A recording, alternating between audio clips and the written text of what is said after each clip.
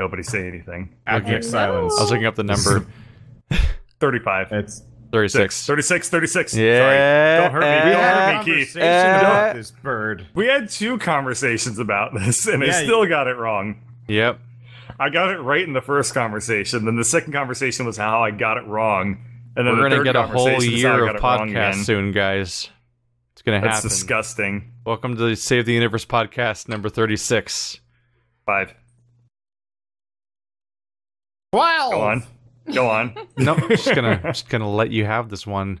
It's No, just- I don't want Come it. on. I'm throwing a firebomb into your conversation. No.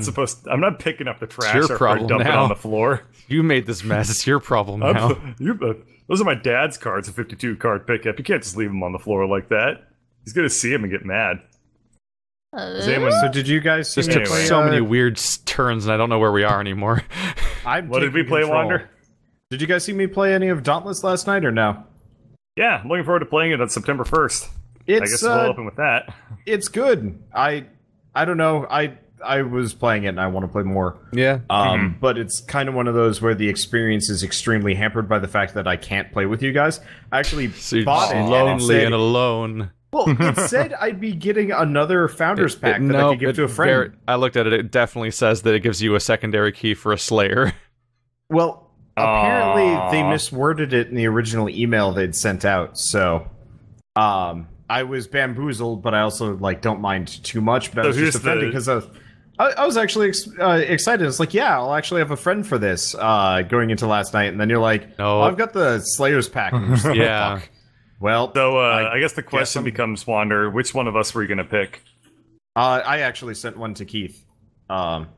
Okay then. I Wow. play No, it's co-op fine. shit with you constantly. Fine. I've tried to play Monster Hunter with Keith in the past. We got tried as far with, as both launching Monster Hunter on the Wii U or something at some point, and then never going for some reason didn't go any further. I think we were on. lobbying issues. I think we were on TeamSpeak together when we were trying to figure out how to multiplayer in the game. Yeah, it had some weird dumb shit to do with cats and maybe not doing the tutorial. I think Whatever it just had a bunch of really irritating, mandatory do all these things before you can play the real game stuff. So we just never got past it. Yeah, and That was that years sucked, ago. and we just gave up on it. And it's also one of those where, Bird, I specifically try and avoid bringing you onto games that might involve grinding, because your stance on grind in any game is usually straight up negative. So I was like, okay, let's. I mean, he basically can't with the schedule. He basically just actually can't. Yep. Yeah, that's really, it's a self-preservation mechanism. More Yeah, than the anything grinding will else. just be the playthrough. You'll just be a playthrough of the grind process because that's all. Because he has to record. Isn't Dauntless just you get a mission, you fight a creature, you keep fighting a creature, it runs away, you fight the creature more, you kill it, then it's you receive boss resources fight from the it? game. The entire point of it is not a story or anything like that. It's just, here's a large laundry story, list of really no. cool monsters that you can fight, and here's all the cool shit that you can make with their bones. Go.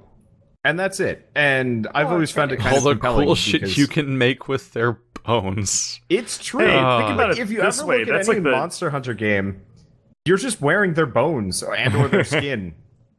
That's Or like their the shells. distillation of your favorite parts of any MMO, though, right? Like, Yeah, you don't have to pretty deal with much. dungeons, you don't have to deal with bullshit. I mean, there's still grinding, but it's like, here's the cool fight, have fun with it. Yeah, before the podcast, I was trying to describe what Dauntless was to Bird, and my explanation was, it's like the Dark Eater Meteor fight, except for that's the entire game, and it's not that hard straight off the bat. And That's the thing I'm waiting to see is whether or not this formula has fights that are interesting. I think they are. That I never know what to look up, but every time I look up a video of Monster Hunter, it looks like a guy's just wailing endlessly on a thing that barely responds to it.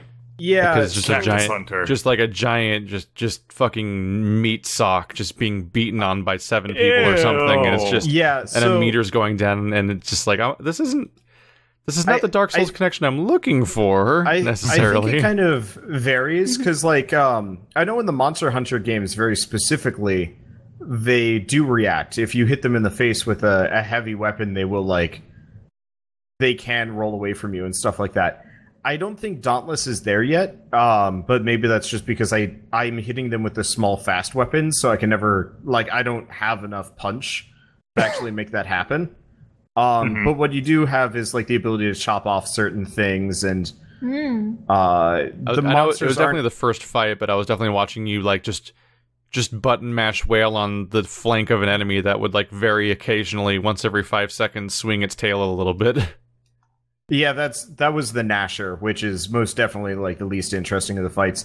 The owl is effectively a study in how to dodge, and part of my frustration with the game is, you know, it kind of implies that you should be playing it multiplayer, so I have been.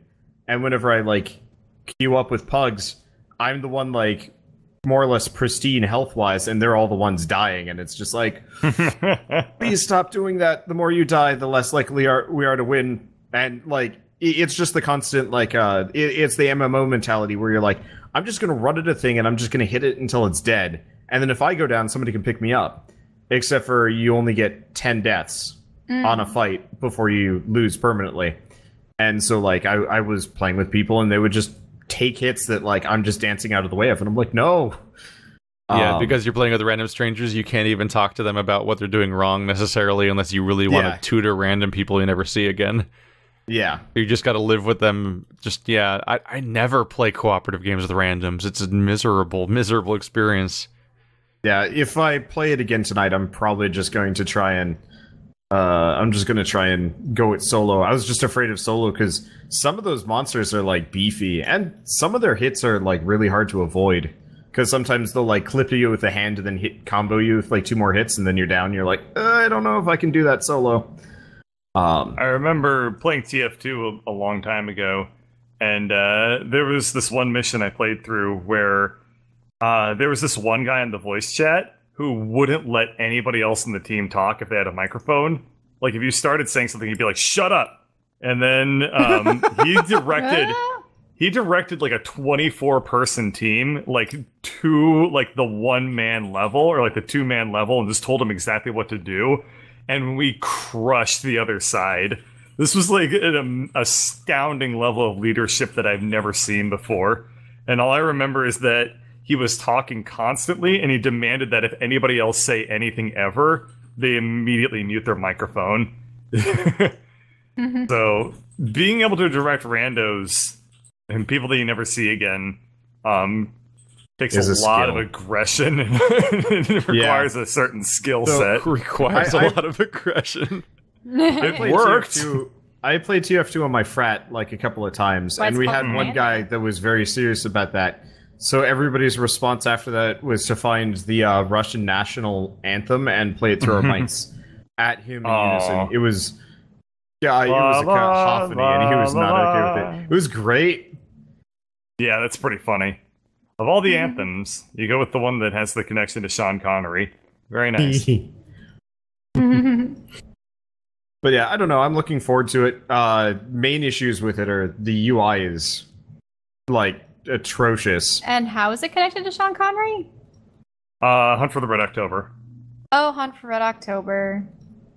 For me, it just boils down to the usual question of just how much is the free-to-play nature going to break it? It's cosmetic. From what I've seen and heard. We'll see. We'll see. Just the last 2 free-to-play games we played were just a nightmare. Yeah. Just Fortnite and Orcs Must Die Not Chained. It's like, this is a system designed by people who hate fun. Yeah. Great, thanks. Yeah. I mean, you probably have a Slayer key, right, Keith? Yeah. If you wanna play Dauntless, you can pay $70 right now and play it. I think it's $40 for me for the upgrade. I looked into it. It was $70. Well, no, it's $70 if you want to buy it straight out. If you already have, I had it. Yeah, then it's only. There's an upgrade page. You might have missed it. I went to the upgrade page and it told me 70, but I might have been. Yeah, the founder page says $99.99 crossed out 40. Yep. Oh.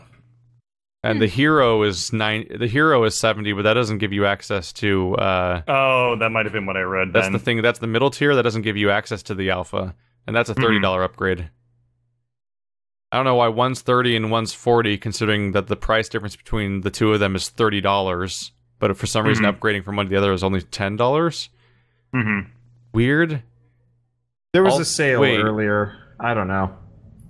No, I guess it just is a sale because like upgrading the hero is 70, but the Slayer one I have access to is 40, and if you upgrade from Slayer to hero, it only costs 30, which is the actual difference between the two.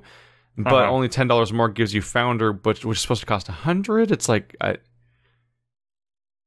sounds like a pretend. I think they're trying to frame it like a wow, what a deal. You'd be crazy not to do it, but really they're just doing like a manipulative pricing to make it look like it's a sale when it's really just like that's probably just the real price. Jewelry.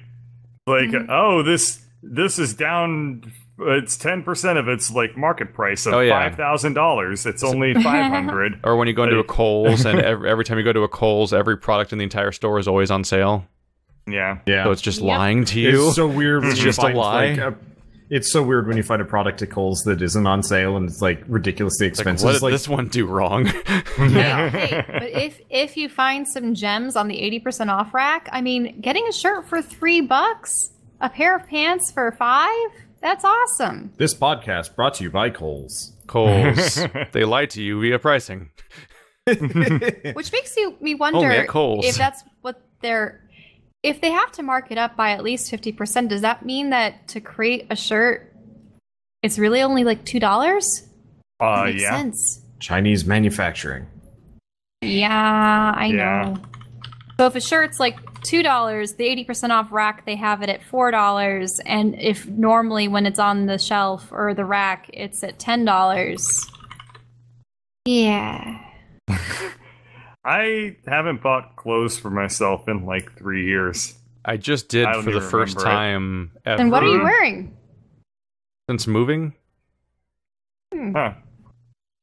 Bird just lives off of a supply of free shirts given to him by various tech companies and talks. That was me in college. It worked great. A considerable amount of my wardrobe has been band shirts and gift shirts. Right now, I'm wearing most of my t-shirts are band t-shirts. I'm wearing a Nightwish t-shirt right now. This is there's a story behind this shirt, but it's a really boring one, so I'm not going to tell it. I'm wearing a Handsome Furs t-shirt. Metroid shirt. No, Hollow Knight shirt. Hollow Knight. I'm wearing a carbuncle. Yeah, most of my shirts are from Yeetie from AGDQ. Yeah. I have a weird list of variables leading to this shirt, which is that I subscribed to Gamefly, and Gamefly used to give you free songs for some reason. They might even still do it, but I haven't looked at them forever. So they would be like, here's 5 songs from 5 different indie bands. I'm like, why is this part of the service? I don't understand. It's Gamefly. One of them was a song, I'm Confused by Handsome Furs, and I learned more about the band over time, and then they turned out to be playing in Sacramento on the second floor of a bar. So I just went, and I just got a shirt and both their albums. I'm like, okay, this weird set of specific variables. I went with a friend. We slept through the other 2 bands' performances because they were both garbage. But it's a weird experience to have the... I guess it's like when you... it's like the idea of meeting a YouTuber or something. It's like we went to a tiny band concert, so it was just like they went on a stage where there wasn't a backstage, so they had to walk through the crowd to get on and off the stage, and you're like, I just bumped into the person that is the band. Weird. So before we move too far away from Dauntless, I just wanted to comment on one last thing from it. So the reaction to Dauntless has been kind of interesting, because... You know, there are... I guess, Keith, you had brought up the point that there are actually a lot more, like, Monster Hunter clones out there, but... oh, yeah. I was weirded out by chat being like, wow, the first ever Monster Hunter clone. I'm like, I can think of 5 right now, and I don't even play them. Like, I have Soul Sacrifice on my Vita. I think, for me, there aren't a whole lot of Monster Hunter clones out there that actually are, like, built around multiplayer. Like, God Eater... probably was. Toykiden most definitely was not, and I don't count the handheld ones because, like, what else Toykiden? That sounds really familiar because you played it. Yeah, that was the one that we tried playing, and then it turned out the multiplayer was like this weird. It's Toykiden Kiwawi. Yeah, we couldn't get it to work because of the multiplayer had like the built-in voice chat. We had to kill it because we couldn't get each other to shut up. Well, that's not really that doesn't mean that it's not built for multiplayer. It just means it's not built specifically to be helpful for your recording setup. Yeah. Well, even then, like, you couldn't do campaign multiplayer. You could just do, like, random side missions and a couple other things. Yeah, we couldn't do the story at all. It just wasn't built for what we were trying to do, which sucked. But so, Dauntless is at least, kind of trying to do what Monster Hunter World is going to do before, they even announced Monster Hunter World. So this kind of puts them in a sad position. But it's just fascinating for me specifically because a lot of people have been looking for, kind of more Monster Hunter games that are a little bit more accessible and not on handhelds or whatnot. And the reaction I've seen is mostly positive, but there's a lot of people that are absolutely livid that it's not good enough. Like, the standard is so, like, specific that, like, all of the stuff that I'm doing as part of it is, like, offensive to them. Like, it doesn't have they could just play Monster Hunter. Yeah, it's like it doesn't have big explorable worlds that you can like run around in. And I'm like, I guess that's true, but we're just here for the monster fights. Yeah, that defeats the entire purpose of the game. It's not called Munter Trap Finder and Killer. Thing is, like, it's called Monster Hunter. Monster Hunter games are generally actually like you go to an area comprised of like 13 different little sub-regions. And you have to wander around until you can find the creature you're trying to kill. And then you have to, like, chase it around while fighting it. And, like, I can totally understand why it's in that game, but I don't see why it has to be in this one. They also actually have really good keyboard and mouse controls, which surprised me and I'm super thankful for because my controller is bugged out. So I couldn't play... Yeah, it loses connection after about 5 minutes of play, which is annoying. Even with your new dongle? It's I don't know what the issue is. But effectively, Keith, we're children. I like how we both immediately giggled. The dongle's such a stupid word. It is such a stupid stupid world. But that's what they're called. I know. That's what they're called, right? I know it is. But it's still stupid. Dongle's such a stupid word. How did that become the popular term? It's like how the fucking Vlogbrothers call their description the doobly-doo. I'm like, what? Stop. But yeah. Oh, are you looking up the origin of dongle? So me, yes. A lot of comments I've seen on stream and otherwise is like, stop using keyboard and mouse, and I'm like, it actually works really well. Like, there's almost no detraction for using keyboard and mouse, and in fact, the game seems to be made for keyboard and mouse first. It's a person-to-person thing. There's always those people that'll like, I played every Dark Souls game with keyboard and mouse, and I play Super Meat Boy with keyboard and mouse, and I can't do it any other way. Like, my brother can't use a controller in a video game because he doesn't understand. Somebody also used my Dauntless video as an avenue to attack me for getting them a virus because they couldn't figure out how to download Guild Wars 2 correctly. Wait. What? Yeah. That's a good one. Yeah, I know. So they went to a site other than the official Guild Wars 2 site? I guess so. Listen, you can't They probably fix wanted stupid. to get a cracked version. It's free! They wanted a cracked, like, version that had, like, all the good shit in it. You know it. It's an MMO. You can't get a cracked version of a subscription service. Yeah, well, you know what? They don't know that. And probably not, because Wander's audience has all these really stupid children in it. That was one of them. That was the stupidest, childrenest of them. The annoying part is, I'm actually kind of jealous of Keith and the people that will send paragraphs back in response. Somebody will say something like super shitty to me, and I'll like... Our essay conversations we have.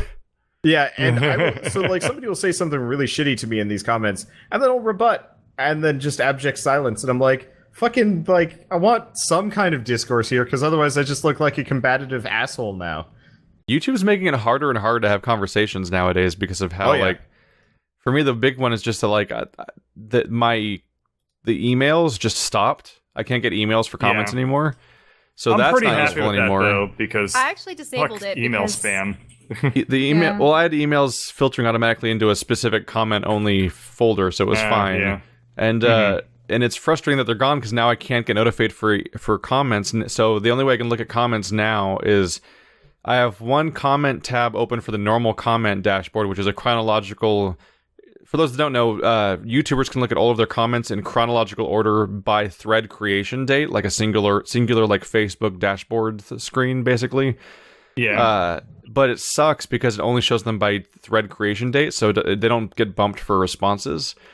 So the other thing I can do is I can look up first. I can try to keep track of responses of conversations I have by having a separate tab open where I have a constant search for Keith Ballard as the thing, because then it shows every single comment that I've responded to because it's searching for my name. But even then, that's still chronological by creation date, and I still have to scroll awkwardly this whole page to try to see if a response has happened or not. Like, it's just, as far as I can tell, there's no notification system that you can set up that specifically will show you when responses to your comments happen, without simultaneously showing. Yeah, and like we can't do it, and we can't put it on general mode because we get like hundreds of comments a day. So like we literally always have notifications, and there's no YouTube doesn't have a useful comment system where you can actually like check them one by one like an email inbox. So the moment you open it up like once, they all pretty much are like checked, and that's it. If you remind me after the podcast, I think I actually know how to get you your emails back if you want them. Everything's a mess, and I'm scared. Yeah, I think part of it is most large YouTubers don't really read their comments because it's unsustainable to do so. Yeah. When a large YouTuber says they read all their comments every single time, all the time, they're literally lying to your face. It's not possible. YouTube's interface alone does not allow it. The tools don't even exist to know where all the comments are happening all the time. Yeah. It's just not reasonable.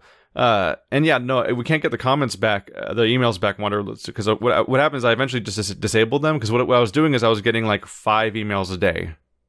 Mm-hmm. So like it was giving me like a couple of them and ignoring all the other ones, and that like it was just genuinely broken. So after about a month of only getting like a handful of emails a day, which is just a random grab bag of nonsense and not reliable, I finally just disabled it because it just wasn't helping. Like, you got 200 comments. Here's 3. My most common source of more scrap mechanic is Wanderbot. Actually, he's the only one. He comments on mine too. He's the only one actually that ever does it. Bird put up his 3,000 subscribers special, and because I can't congratulate people because I never know what to say, play more scrap mechanic. Something that was like never on his channel. Yeah, exactly. I was like, all right, let's just go with this. Why not? I remember when we made the carousel a long time ago. I liked the scrap mechanic where we made the theme park. That was a really fun episode. I'm probably gonna play a little bit of scrap mechanic solo at some point. I'm still not ready for it. It's like making music machines are still like a goal, though. Yeah. I remember that one time I had fun in Scrap Mechanic. You never had fun in Scrap Mechanic. No. Don't lie to the children. No, I never have fun a single time. Oh. You should play with your old pal Bird. He'll be able to show you how to have fun in Scrap Mechanic. God, that game's interface. You have to fight it. You have to fight it so hard to just do things. You get an unsorted list of every block in the game. Oh. How does it not have tabs? Like, how? You know, tabs are a tool of the proletariat. The bourgeoisie. Yeah. Yeah, you can't hear bougie tabs. Did you ever read that word as bourgeois for like years as a kid? Yeah, because I was a child.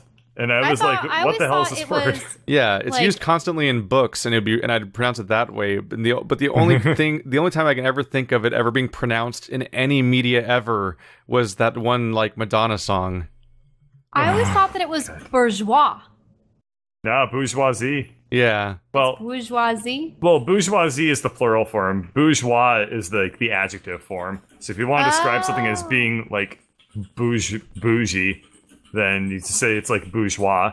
But when you're referring to the class of people, you call it the bourgeoisie. That's Let's see, what is it? Oh yeah, it's Music by Madonna is the only song I've ever seen that uses the word bourgeoisie in anything I can see. I used to think that Hermione's name in the Harry Potter books was called Hermione. Hermione? Hermione. I misread it. I misread the prefix of the perfects. So when they were talking about like, oh, he's a prefect of the House of Potter or whatever, you know, we should do a dramatic reading. We should do a dramatic reading of the Harry Potter books where every pronunciation is designed to make people angry. It's a terrible idea. No. A troll read through. Instead of Severus Snape, it's Severus Snape. Severus Snake. It's like how Bing is several snakes. The British comedy channel Bing is currently doing a reading through Pride and Prejudice Lit Edition. What, are they all drunk while reading Pride and Prejudice? No, I think it's supposed to be like modern, as in like lit stuff. I still haven't actually listened to any of them, but I just look at the thumbnails. I'm like, what the fuck? Wait, modern lit? Does that mean they tried to transcribe it into sort of a modern kind of speech pattern? No. Lit as in let's get lit. Never. She doesn't know slang. I don't know those. No, she has no idea. Let's see. Nah. Let's see. One of this one says, "Stop talking such jive, hubby." Pride and Prejudice Lit Edition, chapters 1 and 2. Wow, people will watch anything if you put it on YouTube, huh? Oh wait, yeah. Now, Miss Bennett gets primo aggro over some new neighbor, but Mr. Bennett is all like, "Fam, please," but on the DL goes to see him, and when she finds out what she flips bare tables. Is the description of the video. So, good God. People could probably only film such videos if they were with works that are beyond the 70 plus year. They have to be common, public domain, right? The pinned comment is, "Ow," right in my favorite book. I don't know how we got here. Of the bourgeoisie. Yeah. And I don't know. Hey, anyone play Hellblade? Play what? Anyone play Hellblade? Senua's Sacrifice? I was looking at that one. Is it interesting? It's supposed to be a game about PTSD. Oh. Huh. But I still haven't played it. I haven't played it either. Apparently it was under fire for a little while because they found out there was supposed to be a mechanic where if you die too many times, it deletes your save. But it's apparently not like. But it's not like a Dark Souls type game where there really isn't that much risk of dying anyway. So it's kind of just like more of a metaphor thing than an actual thing you'll encounter. And then eventually it came out that people seem to be saying that there actually just isn't actually that death mechanic in the first place, and it was a lie. Oh, okay. Yeah, it looks. Maybe just to incite fear. That was the controversy cycle of this game at one point. Huh. But some people are very psyched about it. I still haven't gotten around to it because every game comes out every fucking 2 days. But it's from the people that made Heavenly Sword, Enslaved Odyssey of the West, and DMC Devil May Cry. So it's that company, that AA company that keeps making interesting games in Ninja Theory. But wait, so Enslaved, we did play through Enslaved, and we thought the ending was really weird. It didn't record right though, so we never released it, did we? Do you ever release any of the series? Every single cutscene was whenever anybody would talk, so I gave up on it. What a weird problem. Yeah, so literally all of the gameplay was fine. Any in-game dialogue was fine, but the moment a cutscene would happen, it would just shit itself so hard. Were you playing it on PC? Yeah. Okay, I have it on 360, so if I ever play it, I'll just play that copy, and that'll probably fix that problem. Yeah, I've had it just sitting there. I have DMC and Enslaved just sitting on a shelf waiting to be played that I still haven't played. If you do, send me the cutscenes and I'll just use them. And I'll put my playthrough up. Put them into your videos. Do you still have all the footage? Yeah. When did you record I don't delete. it was a year or two ago. It was the summer of 2015. I was waiting to find out it's from 3.5 years ago, and you'll fix it and put all the cutscenes in, but it'll be unrecognizable as far as content goes that it's even from you, and your audience would be like, "Who is this other person?" Well, this is 3 years ago. This is back when I was still using DX Story and my Yeti, so I'm going to sound different. Oh god! Yeah. And I was different too. Yeah, so this was the first time she had come to visit after we'd separated for. We didn't separate. You don't call it separation. Yeah, you didn't. That's definitely not the way to describe it. We were living in different states, and I moved back to my parents' house. When we succumbed to crippling poorness. That was the funny thing that happened when you started uploading some of the Dark Souls 3 co-op stuff again, is that you were everyone was like, "Why does everyone sound weird?" And you were like, "Oh, Bird fucks up the recordings and teams." Bird. Keith probably had to edit in the TeamSpeak audio. I'm like, no, that's just what we used to sound like. That was just our actual microphones because none of us were using AT2020s yet. Yeah, we're all using the good shit. I was using we all sound like real people. Yeah, I don't remember what you had, but I know that Wander had a Yeti and I had a Snowball at the time of recording our Dark Souls 3 playthroughs. I had a M Audio, which is like kind of slightly better than a Snowball, but way worse than a Yeti. So I think our audio is just going to like magic. Oh yeah, because when I get to the DLC videos, our audio is just going to magically change quality in that series. Because there was a big time gap. Mm-hmm. Yeah, we waited for both to be out. Yeah, all the footage that we do together is with the good microphones. But whenever I do solo stuff on my own, it's going to be with the Yeti. So I'm like, yeah, because I can't figure out how to plug in the. I can't figure out how to share my microphone setup with anybody else because it's like rat's nest cables. Well, you've plugged it into some kind of like box, haven't you? Well, it's yeah, kind of weird. We don't have like an XLR setup anyway. Mm-hmm. So it's much easier just to have a plug-in USB microphone. Mm-hmm. The complexity rises so fast when you start recording with other people. Yes. It's bad enough when you're doing it over the internet because you have to set up like voice meter type stuff to figure out all the audio channels, but it's still it's like significantly harder when you're sitting in the same room on an audio mixer and everything just starts falling apart. I've had so many failed recordings with Andrew that it's just not even funny anymore. At least when you do test recordings, goddamn. At least when you do stuff over the internet. The number of different problems cannot be tested for sometimes. At least when you do it over the internet, you can like shove everybody into one single audio track and then balance it. And it's all digital, so it's up to the other person that's sending the signal to make sure that their shit's set up correctly. So collaborating over the internet is like actually pretty straightforward, assuming A, you have a good TeamSpeak server that has a good latency, and B, most of the TeamSpeak server is really what does it. You're just adding more stops. You're just adding more steps on top of the normal solo stuff is the main difference. Effectively, yeah. When you are playing with other people, like you have to physically have like a separate microphone for them, and that's like difficult enough. And you have to figure out how to balance them, and then how to post process the audio because no two people ever sound like they're the same volume ever. Mm-hmm. Period. Forever. Like we had a session where we recorded like 2 hours of ukulele to find out that there were encoding errors where the whole video was fucking up. Then to only try to fix that problem, then start a new recording session where the second recording session, one of our XLR cables just died midway through and no one knew. Like that kind of shit just going wrong. Where it's like, come on, we've been here all day, and everything's just kaput. Like we just get nothing out of the experience. Kaput. Poopy. That's not funny. Sounds great.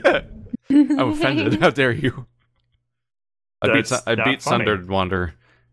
Yay! Oh, we're gonna talk about Sundered again? Alright, I'll be right back. That last zone is not good. Here we go. Yeah, you mean the third area or the third area lead up to the last boss? Yeah, it was. The entire zone is full of instant death traps that make you reload the entire. Like you do the 1 minute loading time that's way too long for a 2D side scroller, and then you have to re-explore the whole place again, only to maybe fall off the same spot again because it's like weirdly hardcore platforming with a permadeath, like a semi-permadeath system that throws you back. It's not permadeath at all, but it randomizes the map again every single time, and it's just a nightmare. Yeah, one of them's a gauntlet have that problem as much. Oh, you know what? You went resist, didn't you? Yeah, I have none of your mobility tricks that you apparently had. Yeah, so I had like slow fall that I could actually use to climb walls freely. Nope. I eventually became Spider-Man. Wait, did Wander succumb to the? Oh yeah, I went full Eldritch like horror person. That was great. The last boss. How many tentacles did you gain? He had a lot of tentacles. He could turn into like a silhouette gargoyle. I had no mobility tricks of any real kind, and the game was obliterating me. And like, what really was brutal in particular is that like in 2 of the zones, was it one of them has those weird like tentacle thorn briar monsters that sit still, but they shoot a billion like thorn tentacles out and just fill the screen with damage. And those things wreck me too. And like the thorn tentacle knocks you back in addition to doing damage, and one of them can send out like 5 of them. But when you get into the gauntlet area that they're in, that zone is like, hey, you want 30 of these enemies at once? So at some point the entire screen is just covered in damage, and you're like, I don't know what the game wants of me. I don't know what it wants. Like, you can't fight them all because it's so damaging and the screen's so covered in damage that you cannot fight back, and they also respawn almost instantly, so you're just fucked. But you can't run past them because they're vertically above you, and they just knock you back down because your character can't go up fast. You can only jump back and forth over and over again, and that's your only mobility for climbing up a chute, and they'll just knock you back down. So, like, it actually feels basically unplayable, and you just have to get lucky. Whereas, yeah, if you do the embrace path, you just have tricks that let you get past that kind of stuff, but I did not at all. So it was a nightmare. And then the other one is, there's a whole area that's full of the flying tentacles, octopus monsters that have, like, heat vision, but, like, they shoot a giant super mega flamethrower that covers up, like, 1/5 of the screen just from one attack. And the game's like, hey, you want 20 of those ones now? And it's like, the screen is just fire. I can't find my character on the screen. It was genuinely an issue where, like, oh, where's my character on the screen? Oh, he's falling to his death. I didn't know I didn't even know that was where I was. Like, there's a lot of issues of like screen shake and obfuscation of visuals where you just can't tell where you are in the game and how to do things. It was a neat game made by some cool designers from like a conceptual standpoint, marred by actual like terrible design. Yeah. Oh, yeah, I'm looking at your final boss fight, which is quite different from mine. Yeah, I really appreciated that final boss. Like, at first I was like, this is kind of suck bad. How would you do this with how would you do this as like a resist player? And then I looked it up and I'm like, oh. It's a completely different fight. How did the endings differ aside from the boss battle itself? Was there, among other things, I straight up lose my weapon as a resist character. During the final boss fight, you fight against the trapezohedron, so your weapon becomes the boss, which means you don't have a melee attack. Okay. Really? So then I'm like, cannon fight him? Yeah, so then I was like, I guess I better do a cannon build for this playthrough, so I put the bullet respawner and the massive bonus damage cannon effects and stuff like that, and I just shot the boss to death, which involved a lot of carefully like finding platforms that you could. I had to get down to a science, the ability to go to the top corner platform that was in the room, drop through it, and then press Y at the exact time that they would, while I was falling, the cannon shot would come out of me where it would hit the weak spot of the boss. So there was some finagling involved. On a scale of 1 to supremely tedious, how was that? It was fine. It's nowhere near as bad as the actual levels full of hordes that were like a nightmare. The bosses were the best part of the game. The real bosses. Oh, absolutely. Well, I was wondering, like, the mini bosses were a bummer. How did the epilogues change? Like, did Wander's character turn into a vile monster? The interesting point is, find their way to freedom? My character did turn into a vile monster. You're correct about that. Okay. The interesting thing, though, is there's no epilogue. Not really. It's just like, it just shows you a short cutscene. Unless you went with the neutral path, at which point it gave you a proper epilogue where your character's like standing out in the desert again, and she's like, you know, kind of like, whew, I'm finally done. And then her sword starts talking to her, and she's like, what the fuck? And then it ends, and that's it. And it's like, wait, that's the one that gets the epilogue? The one that doesn't require all the extra steps? I was mildly offended about that. Mine doesn't. You get an ending. I don't even get an ending. Yeah, your character just kind of stops there. It's like, well, guess I'm done. What happens is you defeat the boss, and a big vortex kind of explodes with the boss being defeated. And then it just says "Sundered" and shows credits, and it's like that's the ending. There's no like cutscene really. It's just the exploding boss, and then that's the end of the fight. It's that's it. I feel like flashing the title of the game is such a trendy thing to do these days. Just like title screen, like "Boah." I think it would work. I think it would work if the title screen somehow like carried a revelation with it. Like if you flash the title screen at the very end, it's like, oh, that's the game I'm playing. Yeah. I think it's a carryover from how television series were developed back in the day. You know, you have your intro, your theme song, and then bam, the title, and then more theme song. But TV's been around for a while, so video games should, you know. if they were gonna steal stuff from TV, they've why is it new? Oh, I forgot the point I was gonna say. Oh yeah, you want it to be a dramatic revelation. So it would like boom, title screen sundered right after somebody becomes Thundered. What does sundered mean? To be torn apart. Oh, okay. Like sundered armor or to torn split asunder. Yeah. Sundered is kind of one of those words that I always I know, and it's in my vocabulary, and I never knew what it meant. Kind of like Agamemnon. But you'll just say it sometimes. Agamemnon was a king, though. So you would just use the word sundered without knowing what it meant, and just throw it around, and just see if anyone catches just you. Meant in my mind, sundered meant vaguely something like destroyed. So I was like, that's been sundered.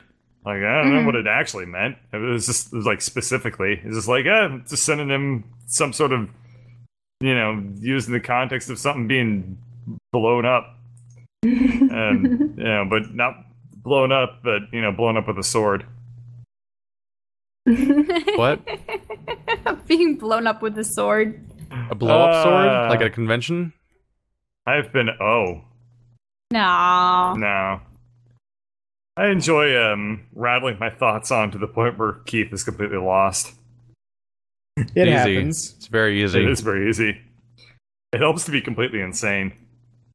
So, topic change. Keith, you wanted to bring up,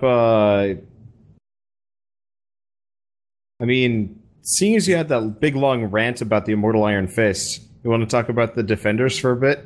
Take us wildly off track? Yeah. Sigourney Weaver is part of it. I had a rant about the Immortal Iron Fist. Yeah, I remember I was playing Warframe and you were very vehement against the Immortal Iron Fist for being... Well, I thought it was really poorly written. Bad? We haven't played Warframe. No, I was playing Warframe while doing the podcast. Oh. I have vivid memories of running I was like, the timeline with us doing Warframe and Immortal Fist even being a show that's out doesn't line up. No, I'm just using it as context for how I remember this. Iron Fist was just a boring show that was made too fast and wasn't prepared properly. The characters didn't train properly to know what they knew how to, the performances for everything was just bad. They just here's the routine 10 minutes before the scene. Good luck. It was the opposite. What was your problem with Thing? It was bad. It's like, why was it bad? Because it was terrible. Iron Fist was the opposite of the Matrix. Where in the Matrix they what's easier than teaching a martial artist how to act? Teaching an actor martial arts. There we go. We'll teach Keanu Reeves martial arts, and then he'll do the movie. They basically didn't teach the protagonist martial arts, and the actor just did a little bit of practice before each scene to try to sort of set it up, and it's all the fight scenes are super awkward and unconvincing, and but also the Immortal Fist character, Iron Fist is what he's called. Shit, I'm you infected me with Immortal Fist. Well, he's the Immortal Iron Fist. They don't that's call the him full that. Title. Shush. Funny. That Can't hear me. That really amuses me. Do you think if it was way back in the day, they would have gotten? Wasn't Norris a martial arts master? Sorta. Chuck Norris. He's never been an actor though. He always sucked. Yeah, he was a martial artist through and through. Yeah. Would he have played the role if given the option, way back in the day? I mean, I don't know. Probably. I can call up Chuck Norris and figure it out for you. I just want to people like to work. No, that's true. I'm just wondering if there was an equivalent that could have been found today. Couldn't they have recruited someone? That's... Steven Seagal. There you go. He's so bad, and all of his movies are bad. His movies are horrid. No. Sorry. Is he a martial artist? No. Well, we need to watch a Steven Seagal movie, maybe. What has he been in? We could watch that movie where Steven Seagal and is it Sean Astin or something are both going into a prison to stop the fact that the prison's having problems. They're having a cry, like the prisoners have broken out or whatever, and they're like, and there's like a hostage situation or something. They're both going in, and what's amazing is that they'll be in the same scene together, and the camera will be cutting back and forth between them and they'll never be in the shot together. And throughout the entire movie, they're never in the same room as each other, like breaking in from two different paths and stuff. Wasn't and I'm convinced the actors never saw each other while the movie was being made. I thought that was what happened. That they I think that movie just schedule pretends that they're in the same room by cutting to them from across the room sometimes. Like, I think they're the two lead actors of the entire film never were in the same room together because it was such a cheaply made garbage movie that they couldn't schedule both of them. Oh, God. It might have been like Containment Breach or something. I don't know. I just wish I could see a picture of the guy. He makes like 100 movies a year, so like you can't keep track. Yeah, I can get you a picture of Steven Seagal in a bit. And I think I've always heard it in my head as Seagal. Maximum Steven Seagal. I forgot how stupid his name is. It's called Maximum Conviction. That's the name of the movie. Oh, I don't. guy. You know It's Steve Austin and Steven Seagal, so they're even both Steves. My favorite Steven Seagal thing is like he had a TV show, a reality TV show where he would put people under citizen's arrest. Oh, if you remember, it's called Steven Seagal Lawman, and he was made an honorary deputy of like a place in Louisiana, and he would just go around and like arrest people. Did we ever have the conversation about Steven Seagal's the first like little mini paragraph of Steven Seagal's IMDb profile? I'm pretty sure we've had an entire podcast tangent about Steven Seagal before. I'm gonna post. I'm looking at this Maximum Conviction anyway. IMDb page, and I'm like, I've looked at this during a podcast before. Okay. Oh yeah, but striking and somewhat boyishly handsome. You've talked about this during a podcast. I'm pretty sure. I just need to remind people that exists periodically because, like, holy shit, how out of touch can you be? His IMDb says that he's boyishly handsome. Oh god! I mean, have you looked at him? He looks like a little boy. Often with the ponytail, yes.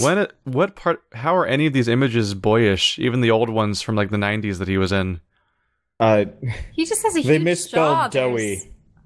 Doughy? Doughy. Oh, no. That's really mean. Oh man, was that from chat, or was that Wander being terrible? That's me being an awful person. That's him being pretty terrible. I was just looking at pictures of him eating a carrot, and I'm like, that man should probably go.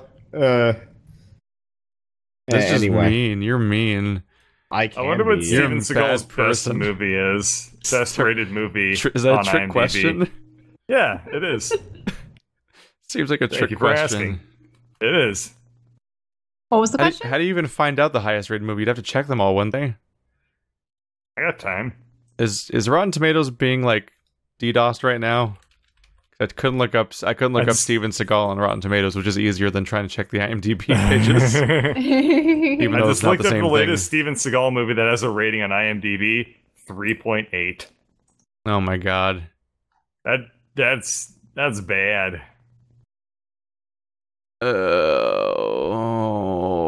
I want to point out that when you look at Maximum Conviction, it's like on IMDb it's a 4.9, and it's like people who like this also like this movie, Force of Execution. Really? Who names these? It's a 4.6, and it has Steven Seagal and Danny Trejo. Dude. He's the producer for all of these movies. These names aren't okay. Like they don't even try to name these movies. He has a movie called Mercenary Absolution 4. He just constantly plays a hitman or a bodyguard or a bruiser, doesn't he? Born to Raise Hell. Driven to I was Kill. Just looking at Born to Raise Hell. He was the producer for that one as well. A hardcore Interpol agent is assigned to an Eastern European task force to target gun trafficking and dope running through the Balkans. It's interesting getting a Russian gun dealer. His team has gotten a bloody street war between a gypsy gang and the Russians, leaving one task force member dead. It's interesting. Like the worst cops. It's interesting to know that there's an actor who's made an entire career out of being the discount DVD at a gas station. Ouch. Yeah. It's just when you're on one of those long drives through the desert, you get to those gas stations that start showing. They start having DVD shelves everywhere, and that's where the Steven Seagal movies live. It's just Steven Seagal and all of the Marvel movies. And the difference is that the Marvel movies are new. The Steven Seagal movies have just been waiting, lying in wait on that shelf forever. Because one day, still have a box just full of maybe, Steven Seagal VHS tapes in the back that they haven't thrown out yet. So VHS there you tapes. go. Mm-hmm. Yeah. Jesus. Wow, we got off topic too. Yeah, recently I decided to go back and watch all of the old horror films that I never got around to. Like Nightmare on Elm Street and Hellraiser and a number of those fun things. Oh, I think I finally saw the entirety of Scream as well. I'd only ever seen snippets of it on TV. Did you understand it? Yes. I don't know if Shell understands irony or not. I have to check. No. I understand like what they were doing with like the boyfriend and his friend and everything, and you just couldn't help but laugh at it, which is probably why they made that scary movie the way it was. I mean, it was sort of based off of it, right? What are you raising your hands for? I've only ever seen Scary Movie. Yeah, it's just interesting. Your only context for knowing Scream is by seeing Scary Movie, or I mean, I'd only ever seen the very beginning with Drew Barrymore. Did you know the people that made a lot of the Scary Movie movies were the same people that also brought us Airplane? That's like the secret. Really? That's the secret thing that's kind of dumb about Scary Movie is that it's like it's parodying a movie that is a parody of horror movies already.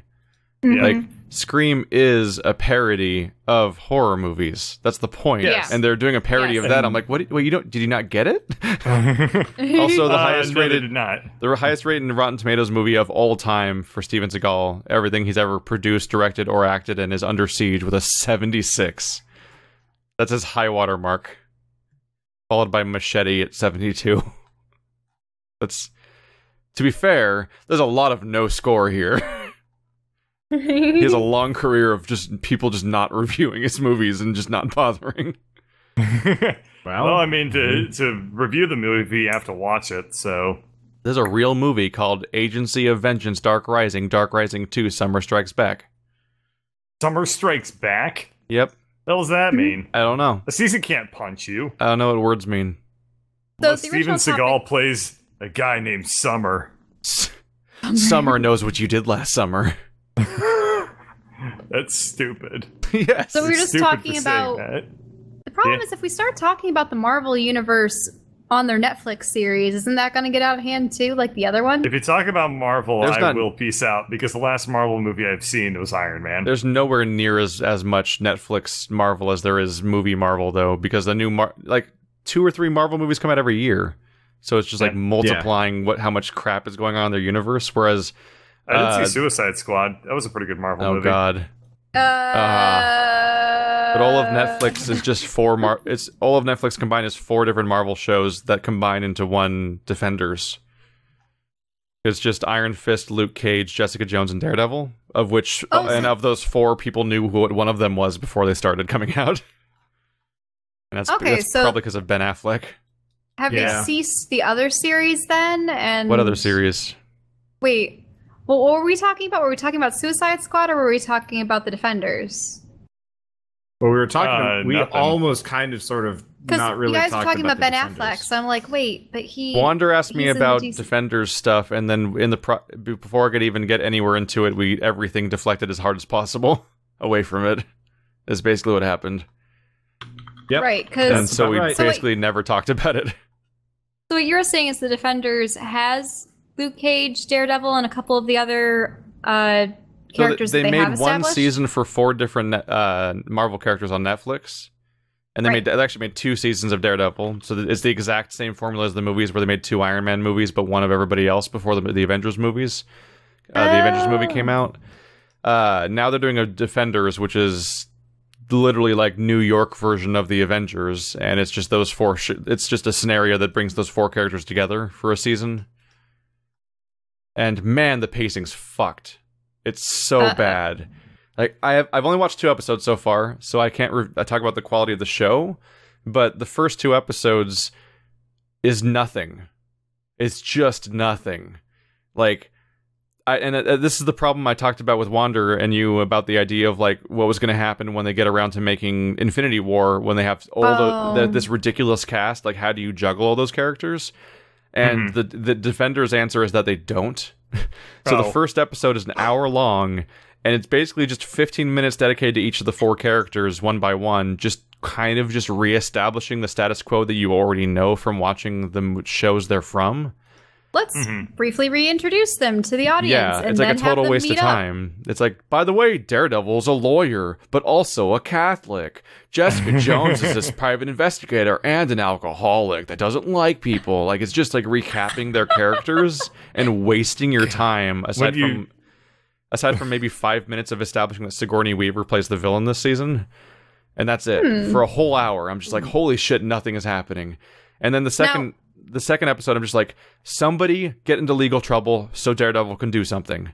Somebody get in trouble, because I know what's going to happen. Someone's going to get in trouble. They're going to be in the interrogation room, because they're always in the same interrogation room with the same police officers in every movie. And then the lawyer comes in and is like, don't say anything, but it's going to be Daredevil, because that's why he's a lawyer, is how you get them together.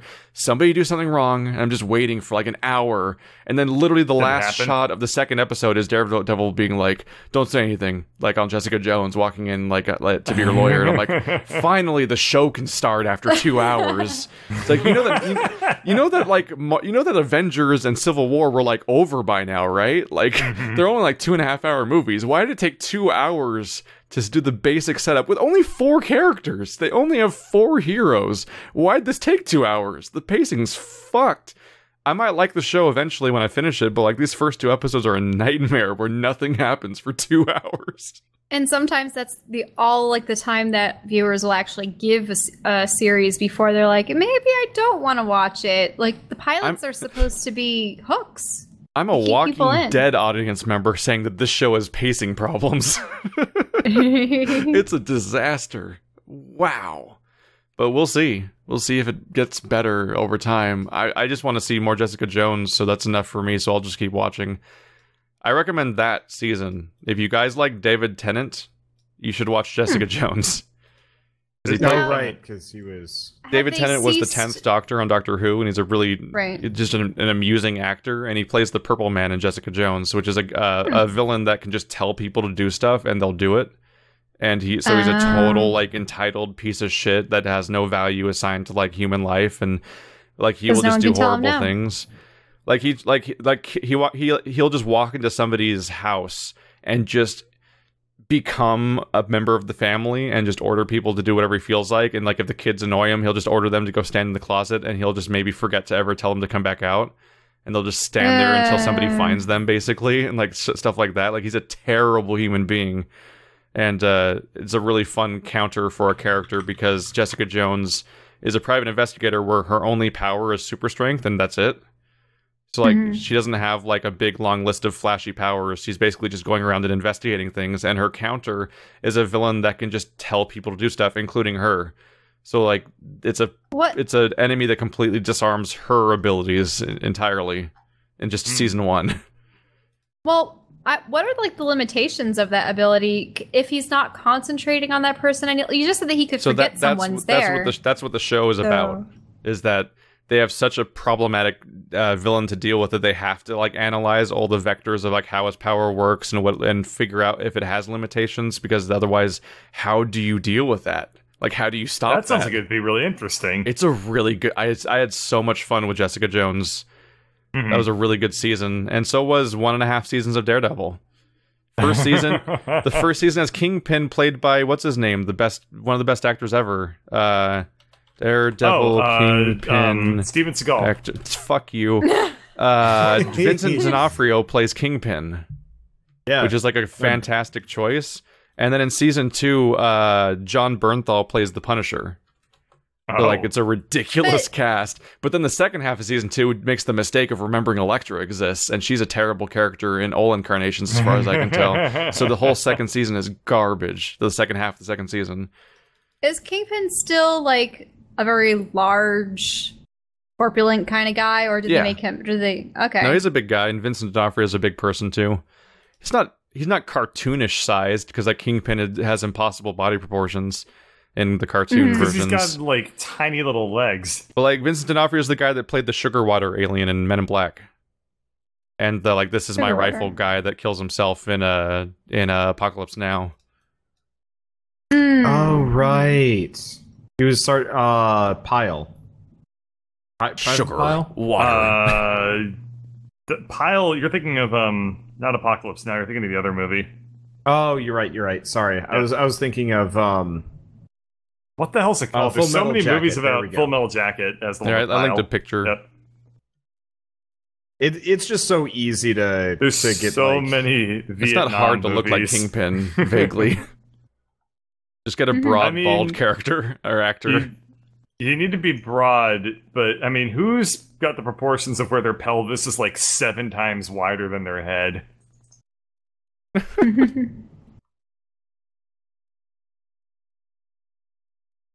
just thought that he was supposed to be obese. Nah, he's supposed to be like a bouncer. There actually is a... Oh my god, I've actually seen a guy that looks like Kingpin in real life. He was one of my friend's brothers.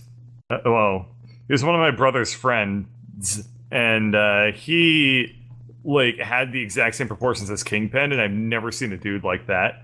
I'm a pretty tall guy, and he had like 9 inches of like height on top of me, and he worked as a bouncer, and his hands were like Andre the Giant hands. It was absurd. The first time I saw him, I was like, "Holy shit! Is this person a real human being?"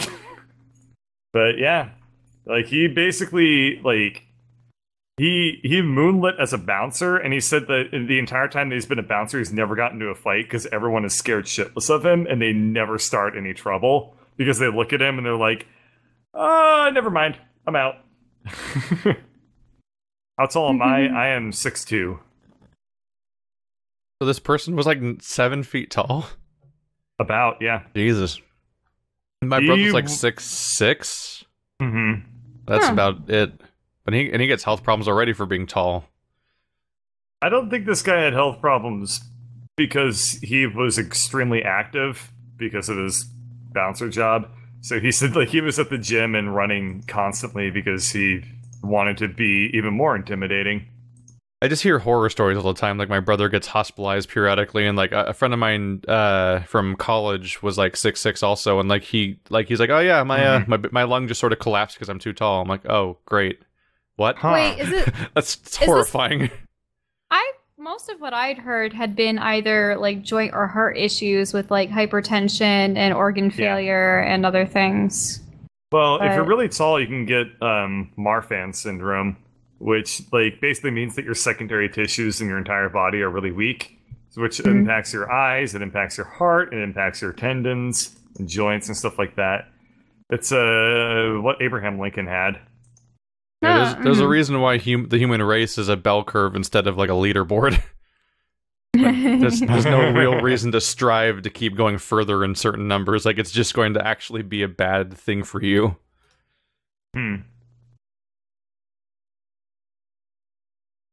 So, I was seeing is everybody but here wears glasses. Or everybody but Shell here wears glasses. Somebody had asked about this. So my audience, I'm streaming my face cam for once, and they've noticed that my glasses are permanently off kilter. Do you guys ever have to deal with that or no? No. Okay. When I had wire glasses, they had that problem, so I got tired of using wire glasses as a result. I use thick frames for that purpose because they always are shaped the same way. I have mostly wire glasses, I guess. A little bit thicker on the sides because I want them to not just snap on me. But so, because if you ever bend any part of them in any way, like that's just a problem you can never quite unbend correctly. It just stays there. Well, so I have astigmatism, and so I've always favored my left eye.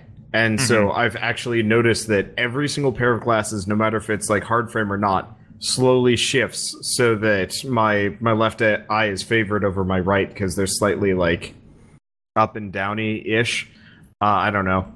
But it just always amuses me when people like point that out. And I don't also your ears, you know. Well, yeah, that too. But I don't talk to other glasses wearers. So I actually was super curious. I don't talk to other glasses wearers. There can only be one, the highlighter. how often do you actually like talk to people about your glasses in any like substantive fashion? Don't you guys? This is the glasses? first time ever. I think, yeah. There aren't like glasses conversations, but I'm surrounded by people that wear glasses. I don't. I wear glasses. My brother and my mom wear glasses. One of my roommates wears glasses. My glasses are everywhere. This pair is particularly like the overly guy with the tight. collapsed lung wore glasses.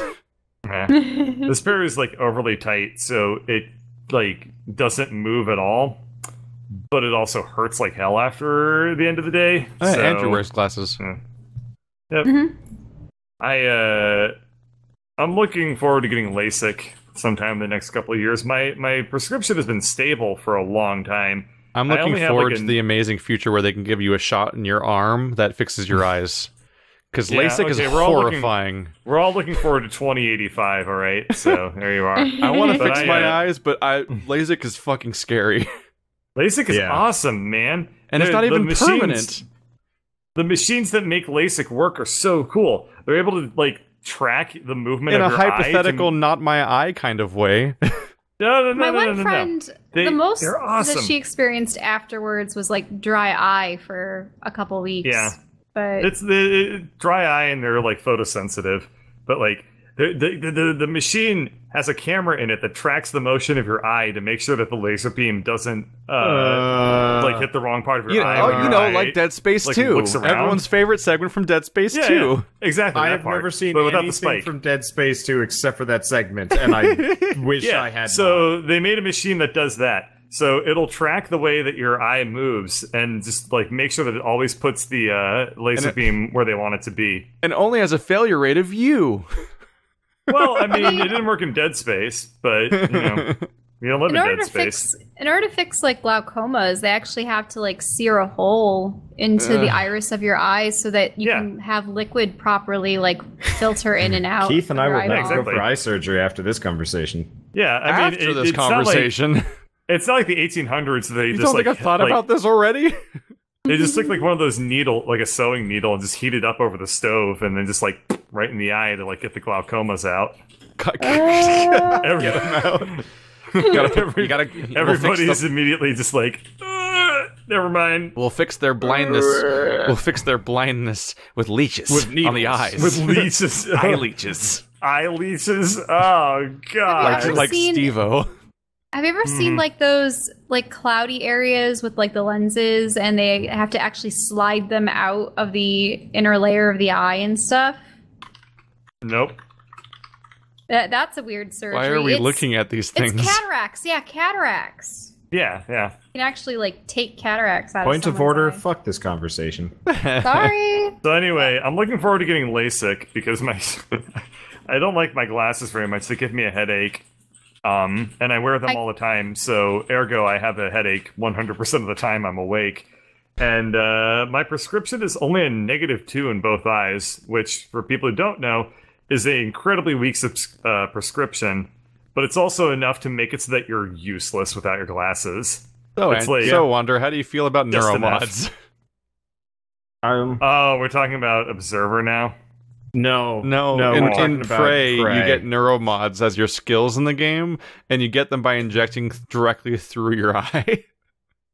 Yeah, it's a thing that fits over your eye and shoots out 2 needles directly into your eye, so they can reach your brain and actually give you these skills by basically dialing them into your brain. It's just like horrifying to think about how often your character's stabbing themselves in the eye over the course of the game. But that doesn't make sense. Why would you have the needles go into the eyeball in order to access to your brain unless it's all visual input that's like being programmed into your brain? Yeah, we're talking about a video game here, Shell. The secret is horrifying sci-fi magic tech.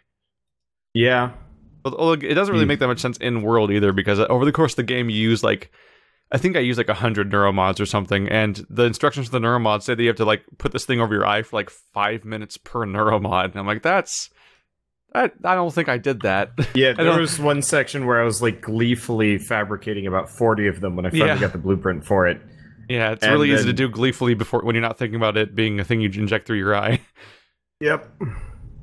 Oh, here's a lovely picture. I guess I'm just going to use that picture of Dead Space as the thumbnail for this podcast at this point. It's a bee on somebody's eyeball, and they're stinging it. Huh. Stinging an eyeball? That's got to be a Photoshop. Why are you looking at pictures of people's eyes being stung by bees? I thought it would gross you out more than make you question my sanity. What, like the Japanese hornet, like going after somebody's eye or something like that? Like giant thing? Those things are the worst. Yeah. Nah, it's a Photoshop This conversation picture. doesn't bother me. It's just the idea of getting that surgery bothers me. Why? It's like how I can talk about sharks, but I don't want to be around a shark. That's the difference. So this conversation doesn't bother me at all. Oh. I'm just like, fuck you and your eye surgery. No. Never mind, I'm bored now then. My eyeballs. Yeah, you're not trolling me at all. Oh, okay, never mind. You can't just bring up like some people in chat try to just bring up sharks like I'm gonna be like set off. I'm like, no, it's fine. I understand what a shark is. I just don't want to see one. Like beat what's in the worst real life. surgery everyone's had to have? I've only ever had one surgery. Wisdom teeth? Wisdom teeth. Okay. Not a single one. I think they. He still has all his wisdom teeth. I'm pretty sure my jaw pops because of that surgery. That's due to jaw tension, but yeah. I don't think it happened before the surgery. No, what will happen is after that surgery, your jaw will be very tense because your body will be recovering from it, and you'll keep your muscles really tight. And if your muscles and your jaw muscles, if the muscles in your face are really tight, then it causes your jaw to pop when you open it. But if you work on trying to relax your face and do facial relaxation exercises, which are telling Keith to relax? Because you're gonna more or less have to mail him some teriyaki chicken for that to happen. I think I've had maybe 3 in my life. 2 were associated with teeth. One being the wisdom teeth. The other one actually, it was a stubborn baby molar. My family wanted to get me braces in middle school, so I'd be on track to having straighter teeth. And they're like, "Wait a minute, this is still a baby molar." I'm like, "Yeah, it doesn't want to fall out." And there was literally no way this thing was going to fall out in the next year or so. So they're like, "Okay, we're going to dig it out and force the adult tooth under it to come up by tying a chain to it and slowly tightening it every time you go in to get your braces adjusted." Huh. And the good thing was I actually had the same surgeon that did that procedure do my wisdom teeth one, and I wasn't under for that because having a family of dentists, it's just I like being aware of everything that's going on and asking a lot of questions and stuff. So yeah, I only had 3 wisdom teeth, but I had them taken out. I just had the Novocaine that's used to numb the surrounding areas, but other than that, yeah, I just got up and out and was perfectly fine. Yeah, I think my brother and other friends Somebody hates you right now. What? Sorry? For your lack of dental issues. What do you mean? Weirdest thing that I just did a Q&A right before this, and somehow they both went back to my wisdom teeth. They asked me, "What's the worst drug you've ever done?" And then you ask, "What's the worst surgery?" And they're both the same event. The worst drugs I've ever taken were from the surgery. I suppose, did you do laughing gas or something? Or what did they give you? Laughing gas is completely ineffective. It's the most I tried that thing once ever. And I felt everything, but I couldn't respond. Laughing gas is pointless. They put me under with the whole they do the whole joke with you where they tell you to count and you don't ever actually reach the number they tell you to count to. I'm amazed at how fast that stuff puts you out. So my worst drug I've ever taken was either that or the painkiller afterwards. I think it was just Vicodin or something, and I was like, I'm afraid of this because of House. The show House told me that this drug makes you a drug addict. Yeah, I don't like the idea of being put under. I mean, obviously, if it's a really, really serious operation that I'll have to go under for, then sure I will if I ever need that. But for that, I'm like, I don't mind the drilling and the grinding and, Yeah, I wouldn't get myself put under for they ripped my teeth out. Dental stuff, but you gotta get your put under for wisdom teeth removal. I have both of my teeth in a bag. Yeah, you can't. Wisdom teeth removal is serious oral surgery for a lot of people. You can't just yank it out. You have to I into the gum line to extract it. Mine were impacted. So after I came out of it, all I did was take one Vicodin that day, then never again. And I just gave the rest of them to my dad for his sciatica. Like, here, you have actual pain problems. They give me a whole bottle, and I'm like, what the fuck do I do with these? I'm already over this. My face was weird shape, but that's it. They sent me home and were like, just take, 6 to 8 Advil. And if you need any more after that. 6 to 8 Advil. You're only supposed to take like 2 at a time and like only up to 6 within 24 hours or something. Yeah, it was something like that. But so I when I get my wisdom teeth removed, I also had a dental post put in because I basically was missing one of my teeth. It just never grew. It just never appeared. So they put in the post, and they took my wisdom teeth out in the same surgery. And they put me under with like gas or whatever, and they were like, okay, count down from 10. And before they put it on, I was like, I bet I make it to 7. And I didn't even make it that far. I was like 10, 9, 8, and I was done. I was done by 8. Actually, so I remember I woke up not during after the surgery was done. I woke up and the nurse was wheeling me into another room, and I had a conversation with her where I said something to the effect of, so, I bet a lot of people say some goofy stuff when they're recovering from this, from their surgeries or whatever. And she was like, "Yep." And I said, What did you say? I said, "Not me, though," and then I passed out again. So I stuck to my word. And also I broke my word and stuck to it at the exact same time.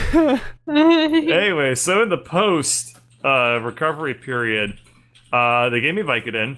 I took 1 Vicodin, and I was like, this is way too strong for the amount of pain I'm in. I'm just gonna tough it out.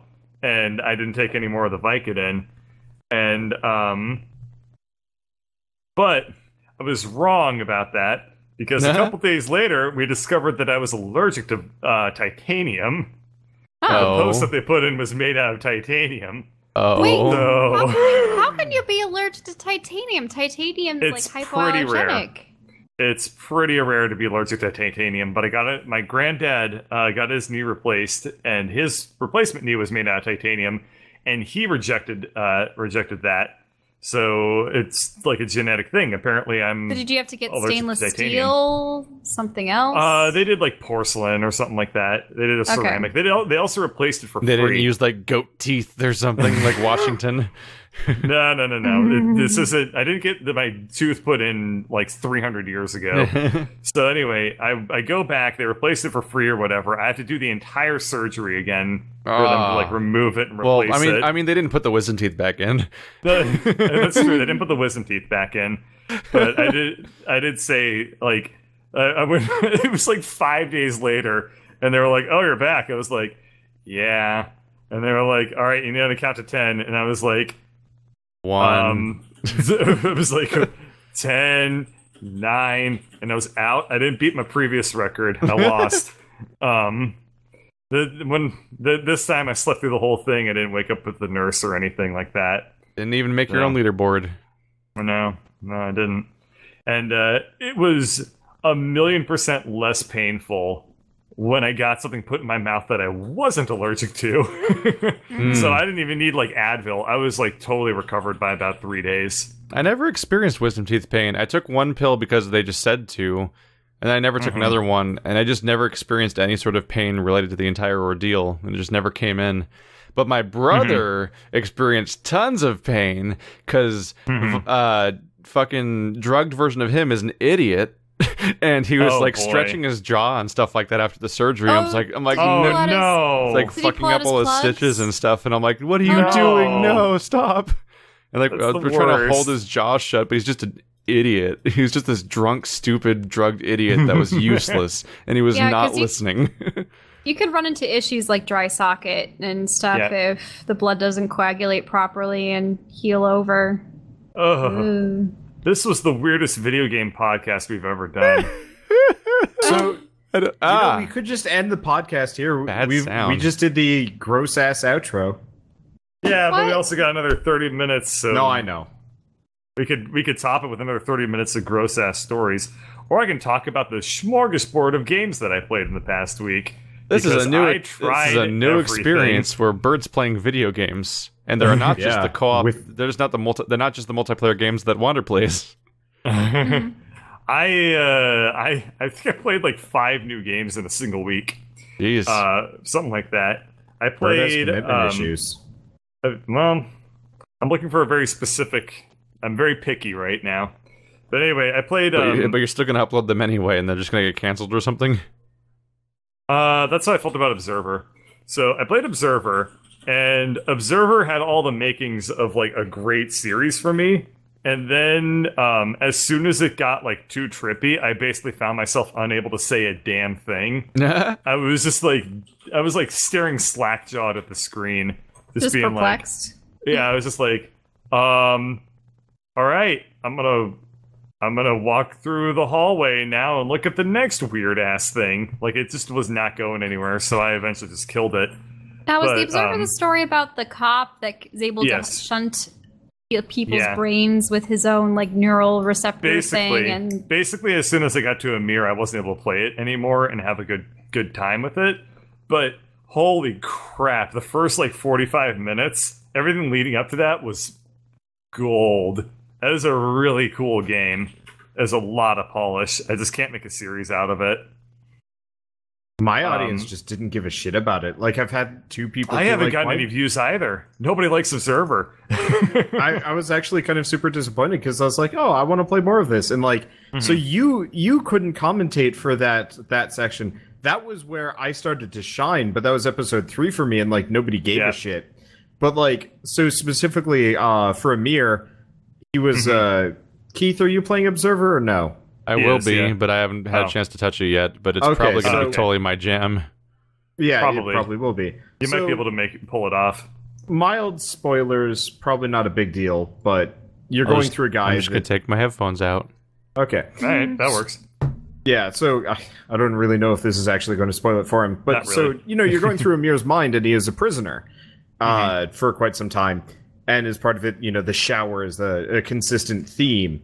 And because everything's just been dirty, grimy this entire game, I effectively just kind of snap and I just start yelling unclean over and over and over. As I'm like charging blindly for the shower, giving no shits about like the meaning or any of this stuff. And I'm just like, unclean! And I'm like smudging into it. My Observer series was like much the same way, where like I had the most fun at that game, just like not taking it seriously, and like talking to all the neighbors was the funniest experience I've ever done. There was this one section where there's this in-game video game, right? It's like the spider game. Yeah. So as soon as we launched into that, I did this bit where I pretended that Daniel was a Let's Player. So I just started having him in the cyberpunk voice, like Let's Playing the video game inside the game. And no one's going to see it because no one's watching these videos, and I'm so proud of them. But nobody gives a shit about Observer. Now, what's your standards for, like, no one? Like, what number threshold is a no one who's watching this series? Usually if a series opens and the first video gets about 200 views, then I consider it like a success. The first one in this series got 40, which is really bad. That's a very low number for what I usually look for when I when I start a series. Yeah. The second video is already half of that. It's like, oh come on, this is gold. This is such good videos, but no one cares about the game, so no one's gonna watch it. Really surprised the hell out of me. You want to summon Keith back? Probably. Yeah, I guess so. But yeah, it's a game that just, there's no audience for it. It's weird. Is it because it wasn't a well advertised game to begin with? No, it was really only on Steam? This game has absolutely no hype behind it. And it doesn't present itself very well. It's very grimy, it's very dark, it's not colorful. It's visually polished and incredibly uninteresting to look at. The biggest problem is that there's like 2 models of people in the entire game. Yeah. Oh. Like, I played for like 3 hours before I saw... Or not 3 hours. I played for an hour before I saw the 3rd model of a human being. And I was like, ugh, this is not visually gonna grab anybody. Does Observer have horror aspects? Yes, it's a horror game. Was there any combat, or were you just supposed to navigate without weapons? I don't know. There might be more combat, but the parts that I played, there was no combat. As far as I know, there is no combat in the game. I don't think there is. The entire point of it is it's a cerebral experience, which I appreciate. I don't like horror games where you're like, well, I do and I don't. I like horror games where you fight stuff, but it has to be the right kind of horror game. Otherwise, it just ends up being boring. I hate the feeling of helplessness. Yeah, you get that a lot in this game. I mean, their last game was a game where you walk around in a mansion and look at weird paintings. Yeah, that was Layers of Fear. Yep. Oh. I don't know. I like the. I wish that. I wish that the game would have been like a better series for me overall, because it had some really good potential, but I had to kill it after 4 episodes. How far did you get with Wander? Did you end up killing the series, or are you keeping strong? I've stopped. I have too many other things to play. Yeah. And as much as I like the occasional horror game, I can also pass on them.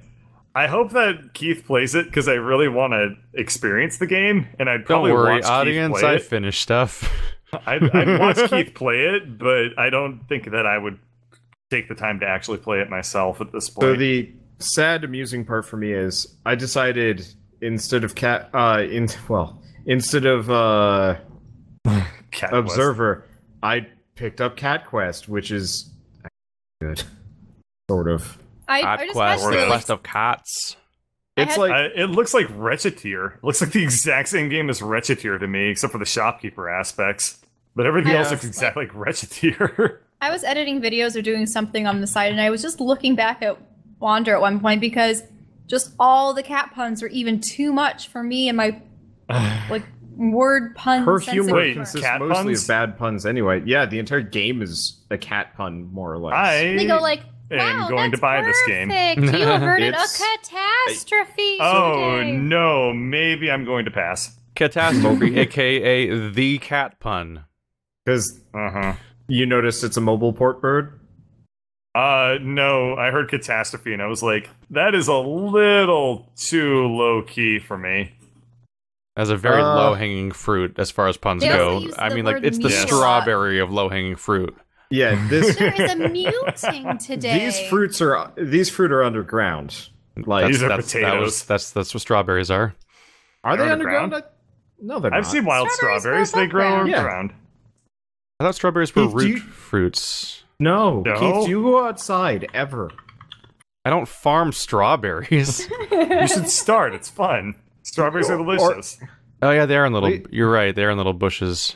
Whoops. Yeah. Nothing good grows underground except for the humble potato. Carrots. And even those kind of suck. But no, yeah, they are seed fruits, so it was stupid to think that they'd be underground. But they are, like, on the ground, like, touching it. Like, they're, like, the lowest fucking fruit ever. True, true. So I was still right. Yeah. I was just stupid, right? Yeah, so what is Cat Quest? It looks like just a dungeon crawler game with cat puns? Yeah, I mean, it's a mobile game. It's just one of the best, like, mobile ports I've ever played, which kind of caught me by surprise. With too many cat puns. Because, like, I really was expecting it to be just atrocious, and I did as a one-off on the urging of one of my fans.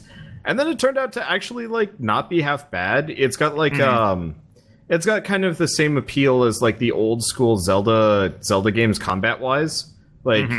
You know, good positioning, and it also has, like, a dodge roll, so good positioning and rolling means you can more or less just beast the entire game. So I've just been kind of on a personal mission to wreck things as much as possible, and the puns actually kind of keep it fresh, despite the fact that, you know, it's objectively terrible. Isn't there some weird lore, like, there was a cat clan with dragon blood? Oh, yeah, no, it's the plot is a rip off of Skyrim. It is. At what point does this just become the Warriors books? Yeah. Wait, do they have some weird blood in them too? Well, I just mean like all the Warriors books are just cats. It's just there's books about cat tribes. Yeah, but this one they actually wear armor and are blacksmiths and guards, and there's a king that's a lion and stuff. So yeah, who speaks? Oh, that makes sense. The king has kind of like a street dialect, which is really bizarre. Really? What? Yeah, so that doesn't make sense. He uses like nothing but He's slang. got that and lion like, swagger. Yeah, How'd you like that Fallout 3 picture I sent you, Bird? I don't know how to like react to half the shit that happens in the game. I'm just like, I keep getting caught off guard. I'm not a furry, Keith. I'm not a furry. I've just been sending Bird shit ever since the stupid EDF conversation about furries because I have stupid shit I've found. One amazing one is like, it's the beginning of Fallout 3 where Liam Neeson's all like, your mother would have been so proud looking down to you as a baby, but instead it's like... Oh, that was Liam Neeson. I always forget that. Yeah, but he's got like gray, like split down the middle anime hair that goes down to your cheeks and stuff, like that length anime hair. And then his entire head is he's just like a fox wolf man thing. Like, it's just a horrifying mod for Fallout 3 that replaces the character with furries. And I'm like, here you go. Yeah, he sends it to me. This is yours now.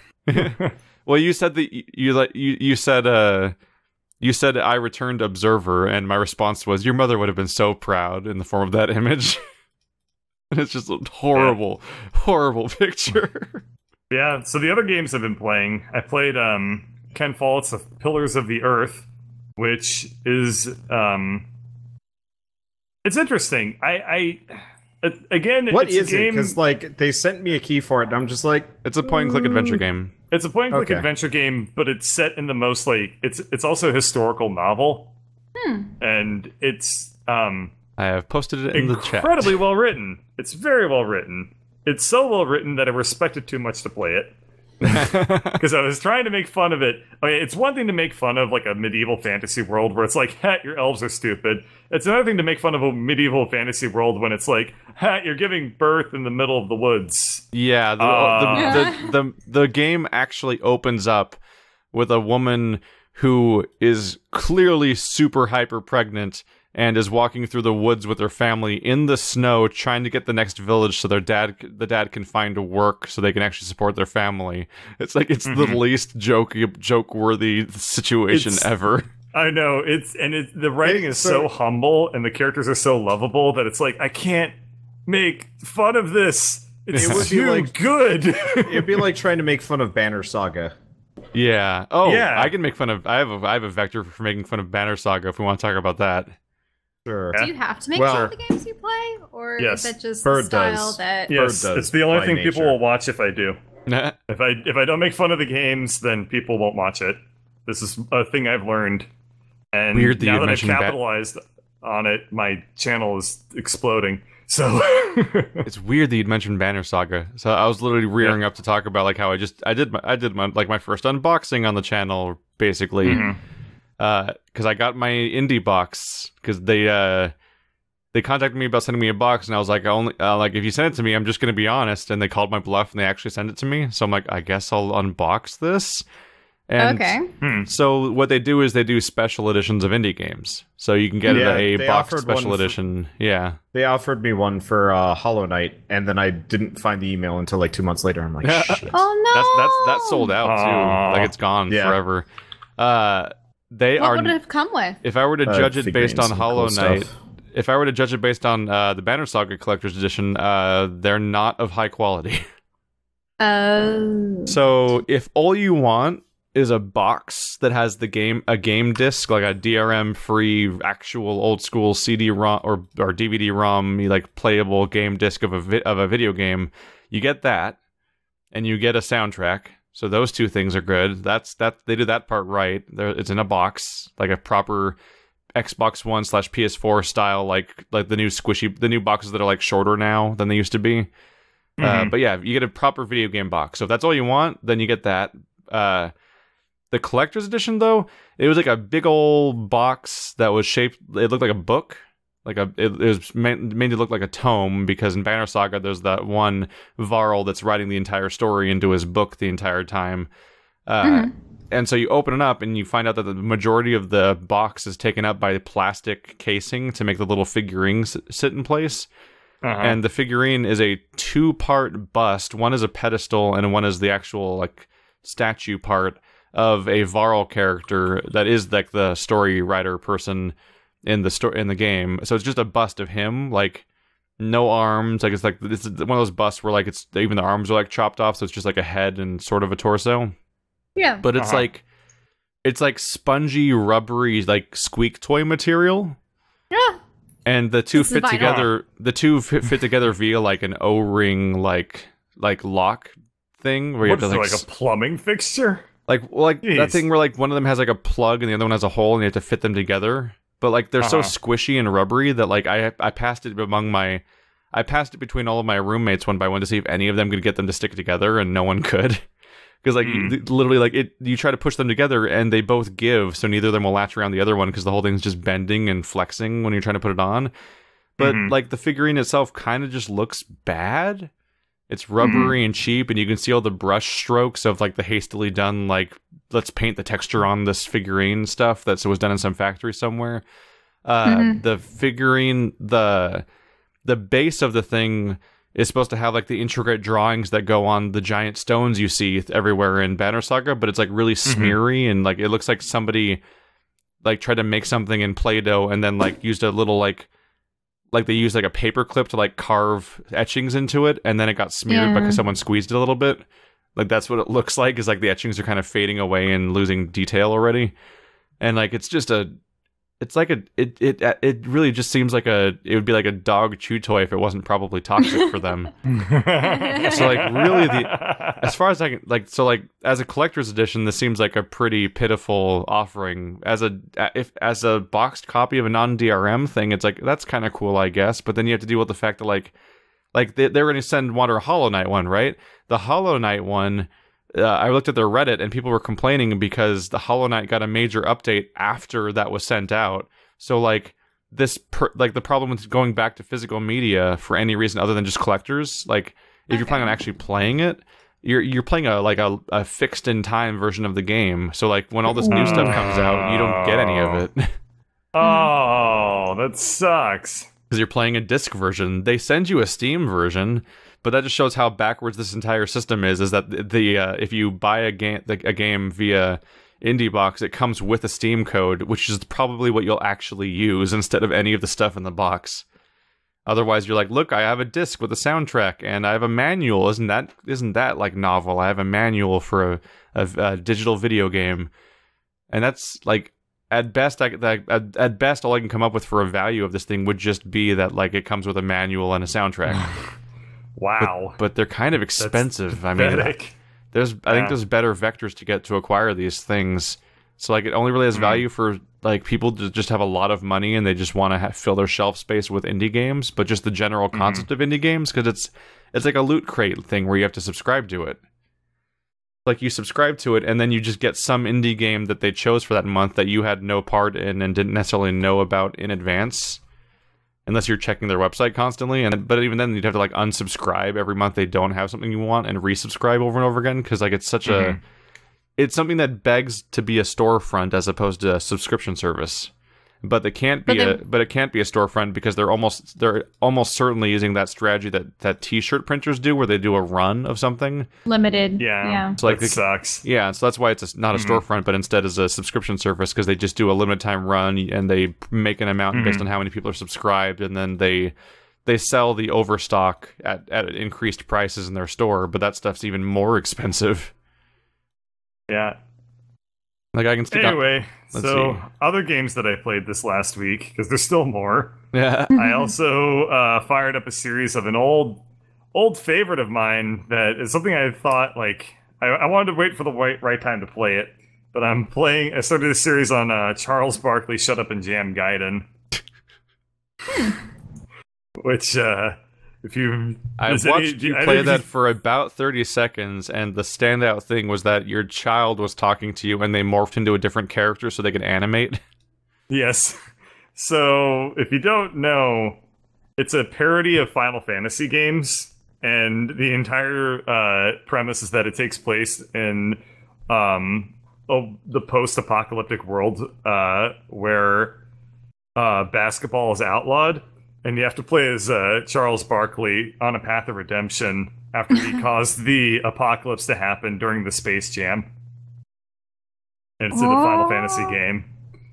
Come on and jam. It's really, really awesome. It's such a good game. It's so funny. And it has not aged well, because the technical problems that went into making it work were astounding to me. But it's also like a 9-year-old game maker game, so I guess I should have seen that coming.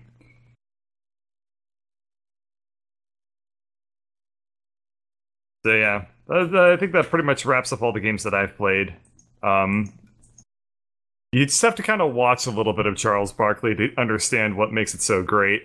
But by premise alone, it's like, this sounds like bizarre something choice. that somebody would come up. And it sounds like something that somebody would come up with when they're in the middle of like a fever dream. Is Charles Barkley a real individual? Yes, Charles. All of the characters in the game are 90s basketball stars. Oh. So Charles Barkley is the main character. The main nemesis of the game is Michael Jordan, and you have to go on a quest with LeBron James, his great grandson. No, LeBron James. His great grandson, to like redeem Charles Barkley for the sin that he committed when he caused the apocalypse by slam dunking too hard. I am not making up a single detail of anything I just said, by the way.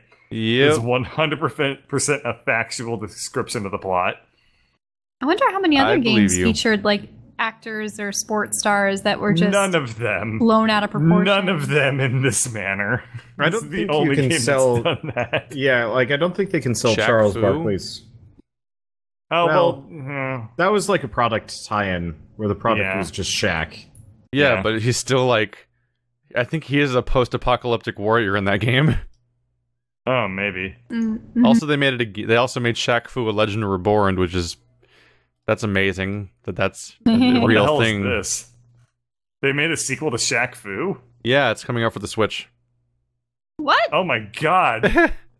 Oh my god, I want to play that. Like in Shaq Fu, you play as Shaquille O'Neal and fight demons in the post-apocalypse and stuff like that. So like, oh, okay, it's basically like that. People have made official products that are like this. People are saying there's one for 50 Cent. Yeah, but 50 Cent Blood in the Sand. Blood on the Sand is an amazing entry. Yeah. Because that was supposed to be like, the entire thing is like a grudge match over like some dude stealing like a diamond you liked or something like that. Like, it's just like... What? Oh, the promo art for Shaq Fu, A Legend Reborn. What? What is this? Oh my god. Oh my god, I need to buy a Switch. Holy shit, that's actually like... really cool looking. So it's Shaq... It looks like they hired the Street Fighter guys to like just... It looks a lot like Street Fighter 4. It looks a lot like Street Fighter 4. Yeah, man, this game looks really good.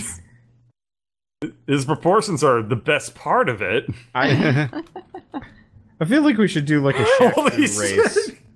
Yeah, we should do. That would be great. There has to be video games made out there. That'll work out Rock, just as well as our previous attempt at a Sonic Adventure race. Yeah, well, that was a terrible mistake. Look at Shaquille O'Neal's trapezius muscles. Well, the game was supposed to be bad. We didn't anticipate Wander's disabilities. Oh, that's right. He wasn't able to like. Every video game we play has to go through the Wander check of whether or not he can biologically handle playing it. Yeah, I got sick playing that. It was awful. Wait, we played one level and he was already sick. Nauseated really easily. Yeah, Sonic Adventure DX on the PC. Mm-hmm. I don't know what it was, but the combination of all of its technical horrors more or less made it completely barf-tastic. I'm trying to think of if I've ever encountered a game that made me feel sick. Never. I know that they always have those warnings, especially on the old discs, about, be wary that you can experience seizures playing these. And this was on that's not Knights of the Old Republic. And I'm going. That comes down to whether or not you're epileptic. Yeah, that's true. That's just people who can't watch flashing lights ever, forever. Period. Which is why video games often don't do those anymore. But a lot of YouTubers never got the hint, because a lot of YouTubers will, for their jokes, will have like a flashing light on their whole screen. I'm like, why though? Yeah, that's so mean. I will never do like. Also, Shaq Fu Legend Reborn is being developed by a company called Big D's. Oh my god. BIGDEEZ. Actually, it was really hilarious when we were playing Guild Wars 2 the other night and doing some personal story stuff, and Wander had turned Tremors off, like for camera shake, but I think the movie. The screens wigged out when we were having like mini tremors, and I'm like, I've never experienced this before in this game. This is weird. Like the camera was just all over the place. China, mother to 1,000 heroes, but prophecy tells of one Chinese warrior that outshines all others, an orphan boy raised by a peasant trained by a master. He will fight powerful adversaries all over the planet and eventually save the whole friggin' world. Oh boy. What? Oh my is the backstory for Shaquille O'Neal's game. I've never wanted to play a new game more than I want to play Shaq Fu sequel. Chinese warrior Shaquille O'Neal.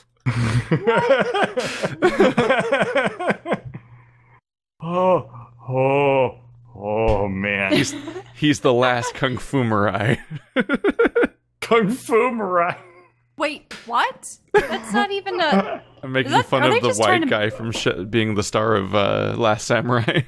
Oh my god. Like the Last Samurai starring Tom Cruise. It's like, wait, what? Well, their whole story with that was that he was one of the American soldiers that was trying to bring industrialization. Isn't he supposed to be the same guy from... Isn't he supposed to be the same character that Neo is based on? Or Nio? The video game. Oh, yeah. William Mann. William Mann. Except... Wait. Your William was like back in the way before the 1800s, right? So that wouldn't have been right because they had guns already. Too far into any of these things. Post William Adams. War. Oh man. So, do you guys mind a topic change? What? Sure. This will probably the BioWare came out today saying they're going to they're not going to be developing Mass Effect Andromeda anymore. No more fixes, no more patches, no DLC, no nothing. They're just done hot dropping it. They're just hot dropping it. Yep. That's probably for the best. Yeah, probably. But they probably shouldn't make sequels either. I was reading the press release and then the discussions about it, and people were like laundry listing just major game-breaking bugs and plot holes that I'd never even heard of, and I was just like, they really just didn't finish that game. No. And my favorite part is if you're nice to Joel even once in the entire game, he takes you to his family home and then straight to his bedroom and tries to fuck you. And he's bisexual now, so it'll happen to every player. And it's like, this is really awkward, because I did not come on to you, and this is happening. And I'm like, what?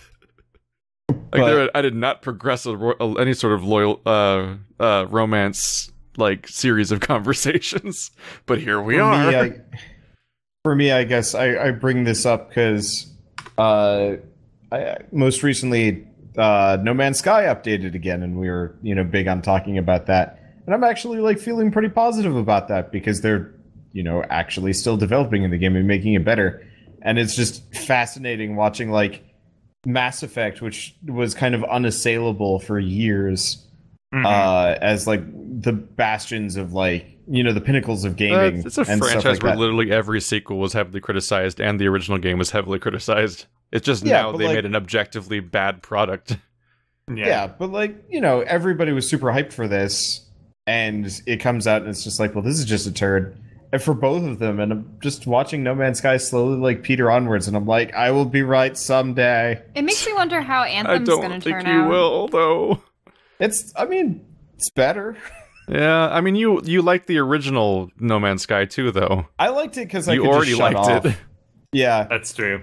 You also have a constant defense of games of being it's a game I literally don't pay attention to. And okay, I mean, sure. It's up there with, like, it's better with friends. I'm like, yeah, all games are. Well, there are some games that, like, absolutely should be played with friends, though. Like, take EDF, for example. It's fun on its own, but, like, if it weren't for you guys, I probably would have never played that much. Getting downed really and stuff like that in EDF is miserable. Well, part of it is playing solo cranks the difficulty down. Like, so when we're playing EDF together, all the I guess monsters, yeah, sure, why not? Everything we're fighting has, like, 3 times as much health and more damage. Whereas if you're playing solo, there's no level limit on your weapons, there's no armor limit, and everything has lower HP, so you can more or less just burn through things real quick. The problem is just that EDF has, like, straight-up Left 4 Dead mechanics for co-op. And if you play it solo, it's like, oh, I guess I have to get out of this. And that's just less fun than, like, somebody shoot this web down, I'm fucked, and stuff like that. And then we immediately just turn the co-op missiles on Bird. Because that's how it works. Womp womp. Yeah, Mass Effect, oh boy. Yeah, you're right, like, though. Every single entry has been pretty well criticized. Mass Effect, like... I did not hear anything but praise for 2, and that pissed me off because I didn't like 2. Something about, like, just the spirit of the game, like, Mass helps it carry on, despite the fact that, in retrospect, if you look at it, like, it's so flawed. Mass Effect 2 was the game... Mass Effect 2 was the game that got constantly praised by outsiders. But everyone who played, but a huge chunk of the people that played the Mass Effect series already before that game were like, this game is fucking up everything about Mass Effect. And the people who were coming in from the outside, it's like, oh yeah, this game's great. And you go, yeah, play Mass Effect 2 and 3, just skip the first one. I'm like, fuck you. That's my favorite game. To be fair, like Mass Effect 2 had a amazing ad campaign behind it. Mass Effect 1 is like it's like one of my favorite games of all time. And I'm like, everyone's like, yeah, just skip that one. Just start with 2. I'm like, no, that's not okay. But the best case scenario for Mass Effect, because I know EA is going to make more of it sooner or later, they're going to revive it. The best case scenario is that they just don't make a sequel to Andromeda, and we can just pretend it never happened. Because it's literally in a different universe. We never have to acknowledge it ever again. Because Andromeda 2 would be a disaster, because there's nothing to build on. There's nothing to build on. The story I finished the game, the story went nowhere. Like, there's no interesting ideas really posed by it. The villain is literally just the Reapers again. They're just another alien race that takes genetic material from its foes and destroys them so that it can improve itself. And I'm like, how the fuck did you go to a different universe and make the same story again? That defeats the entire point of even bothering to do that. It's like how I had a huge rant in Andromeda during an episode at one point because I encountered a mushroom and I scanned it and the description told me how much it's totally not a mushroom, and I'm like, this is what the entire game did. This is a metaphor, a microcosm of the entire game is doing the same crap from the last game all the way down to the plot points, but shittier and more boring and more derivative and more uninspired and more badly paced and spread out, but calling it different and new. No one can shut up about how it's a brave new world and everything's so different, but not only is it just the same races as before, plus 1, but also all the races are more boring and the same, because the game has Solarians, Turians, Krogans, and humans, but what it really means is that it has humans and Krogans. Because the Solarians and Asari and Turians are just humans now that look different. They don't behave any differently. No one even acknowledges that Solarians only live for 40 years. That's just not even a topic of conversation. Like, Asari don't have any weird mind-melding things going on. Like, they don't even acknowledge it. It's like as if Vulcans... It'd be like as if you watch Star Trek and Vulcans and Klingons were completely indistinct from humans. Which, if you're talking about, like, race relations in real life, like, that's an ideal situation. But for a fictional universe, it's boring as shit. And it's like, so all the game did was copy-paste the old game and be more boring at it, and then keep calling it and relentlessly call it new over and over again. It's so... it's just distressing. I think it ties back into the whole no one really wanting to take risks anymore. They figure that it's a safe bet just to try to rehash what they already have established as successful. Risks are scary. Like, I kind of understand it, but... Yep.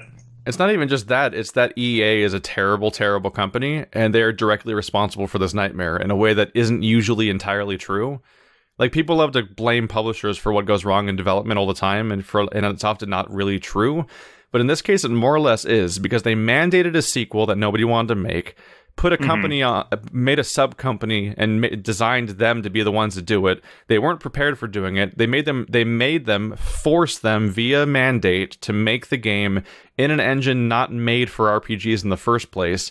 And then when the project kept falling apart, they just kept forcing it to continue instead of canceling it when they should have years ago. And they kept just throwing more resources at it and keep giving it deadlines, and then eventually just had to come out.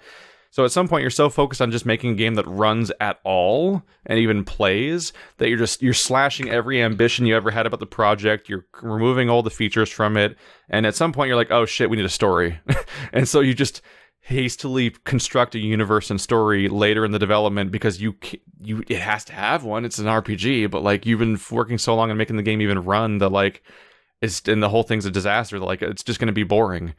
And so it stinks of every single publisher mandated sequel we've had, where like Gears of War 4 was like, we're not going to have, everything's different now. Marcus already defeated the Locust, it's all over now. But then midway through the campaign, because the robots are so boring that you're fighting, they give up and bring back the Locust and Marcus. And like everybody knows, like Halo had like the most famous, Halo has one of the best sets of enemies ever designed for a shooter. Like, they're iconic and they're perfect. And then they made a fourth game after the whole War of the Covenant was over, and they're like, robot monsters? And it's the most boring game ever because they were required to make a sequel under a deadline without having ideas of how to fill it out. And there's the same thing again. Like, they're like, make a sequel to this thing. You have no time to actually, like, dream about what it should be. And so it's just going to be a game that doesn't consist of dreams. It consists of checklists and stuff that had to be made so that a product could be shipped at a deadline. And it's just, boy, oh boy, that's not how science fiction should live. Yeah, because you're trying to like pioneer new concepts and such, and having a new IP I think would be more beneficial, and working around that than trying to expand upon one where... That's the problem, though. They can't make a new IP because they don't have ideas. Like, the sequel didn't happen... that's the problem, is video games are supposed to happen when somebody has an idea. Either a story or a series of mechanics they want to expand on, and that's going to be the point of making a sequel. But that's not how this happens. What happens is, basically, the publisher commissions a sequel by this date. Here's your time limit, here's your resources, make it happen. And so if you don't have ideas, too bad. You still have to make the game based on no ideas. And that's how you get these incredibly garbage products that shouldn't exist. That's how work for hire works. Halo 4 was so boring, it was the first Halo game I haven't even beaten. Because I was like, I can't. I've loved every game so far, and I can't. There's a Halo 5. Oh! Halo 1, 2, 3, ODST, Reach, 4, 5. And I played all the way up until the first two missions of 4, and I'm like, I can't. This isn't Halo anymore. It's just some really boring government, like, I almost said government mandate, publisher mandate product that just shouldn't exist. Government mandate. Government mandate. The United States orders more Halo. You will make a video game to the glory of America. I don't know why it's German, but there you go. Now, let me get this straight. Like, to whom are all, like, the funds and the money going to? Is it the publisher, and then they redistribute it to the company that makes it? Because I don't see why a company would just want to break away from a publisher, create a game that they want to make, and then find one that, sure, like, they might not have the clout that EA does, but if they can... publishers absorb the risk, more or less. Right. Like, right now... Eidos Montreal, I think is the name of the company, are the people that make Hitman, and they made Hitman, this season pass Hitman that came out under the umbrella of Square Enix. Now they're making the next Hitman on their own because they were basically fired from Square Enix for the last one not going well. Now they have a specific budget that is their own money and so on, and like if they don't make a game that is properly successful, they don't have a company anymore, and they have to fire everybody. So that's why companies want publishers generally, and that's why like That's why you see Double Fine keeps kickstarting like every project they make, and the people that make Necropolis and Shadowrun games, like they kickstart every single game they make, because they're trying to set it up so they preemptively have the money. Because if they don't preemptively have the money, then if the game doesn't do well, they just spent 2 years working on a game that makes their company go bankrupt, and then everyone loses their jobs. Yep. That is how it works. Okay, well, shall we end this? Because apparently my setup is falling apart over here. Oh, that's fine. Yeah, I gotta put the brakes on because apparently my audio is destroying itself. Hooray! Yeah, tips for a brand new game designer. Start small. There you go, there's the answer. Yeah. Do not... If you don't know how to make a game successful, do not just make your own project and put all your money into it. Yeah. Start boy, small. Oh boy. You need to work on something that'll basically be free. 2 weeks. Yeah, make it a tiny project that'll basically be free, and you don't need it to succeed for your life to continue. And then try to use those as resumes to get hired by a company that can actually let you work in a situation where you aren't risking your ass every minute. And then when you have like 10 years of experience, you can do this crazy shit where people just break free. I'm like, I'm gonna make Red Barrels. We're just gonna make Outlast. We don't have any resources. Fuck it. And they nailed it because they knew how. Yep. Like, all of today's successful indie game companies are almost exclusively companies that already knew how to make successful games beforehand via their experience in the AAA industry. Wait. Hang on. We're at the end of the podcast. We're talking about something serious. Who has a gross story? Oh, I got one. Yay! So my mother was in town visiting, and so my mother likes hiking, so I took her out on a nature trail thing. Oh, I know what you're gonna say. And so I'd say halfway through, we come across flowers and bugs everywhere. We don't need to hear the details about this. Listen, Shell doesn't like other people finishing stories. She's going to tell you guys about every flower and tree we found. But so we find a giant wet turd in the middle of the path. And there are butterflies all about it. All over it. And it was fascinating because I didn't know butterflies really go for shit, but they did. And so we walk up on them in an effectively cloud of butterflies. It would have been pretty if they weren't, standing in shit seconds before. And then they start landing on us, and then we have shitty butterfly footprints all over us. But then the turd was moving. Yeah, there were also dung beetles. And they were starting to roll little balls out of it. Shitty butterflies. Yeah. Well, and the one butterfly, it wouldn't get off my hand. Oh yeah, she was being like nibbled on by a butterfly. Like the butterfly proboscises, when they're like dabbing it all over your skin, just feels like a clammy wet needle or something. But they're not needling you; they're just sort of like lightly tapping you. And then I had to run away from them because they wouldn't stop landing on me. I guess I got what I expected.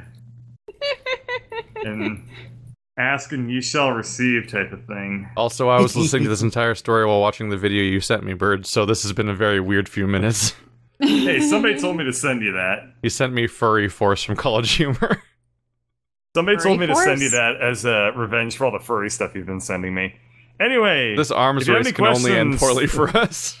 If you have any questions for Four Nerds... Oh, we didn't do any questions. Whoops. We haven't done any questions for like 3 podcasts, so... It's too late. My setup has been breaking for the past 10 minutes. I'm like trying to steer us towards an end. Sorry. Yeah, it's fine.